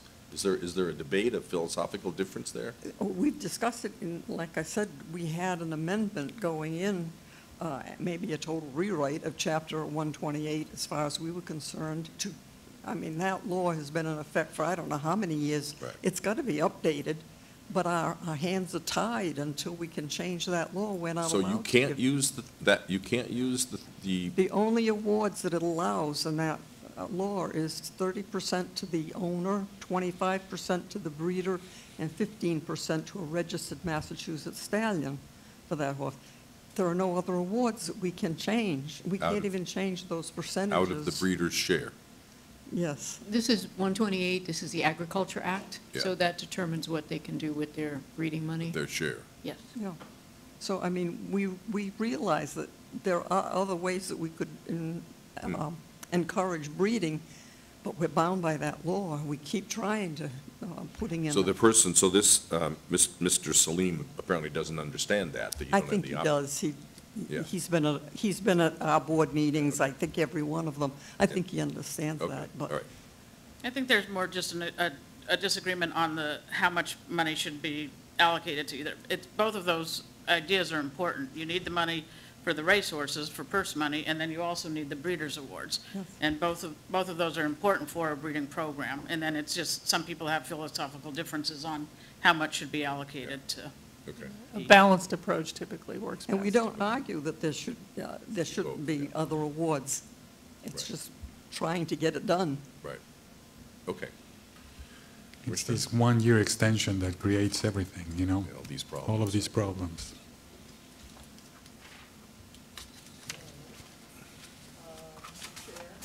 Mr. Chair,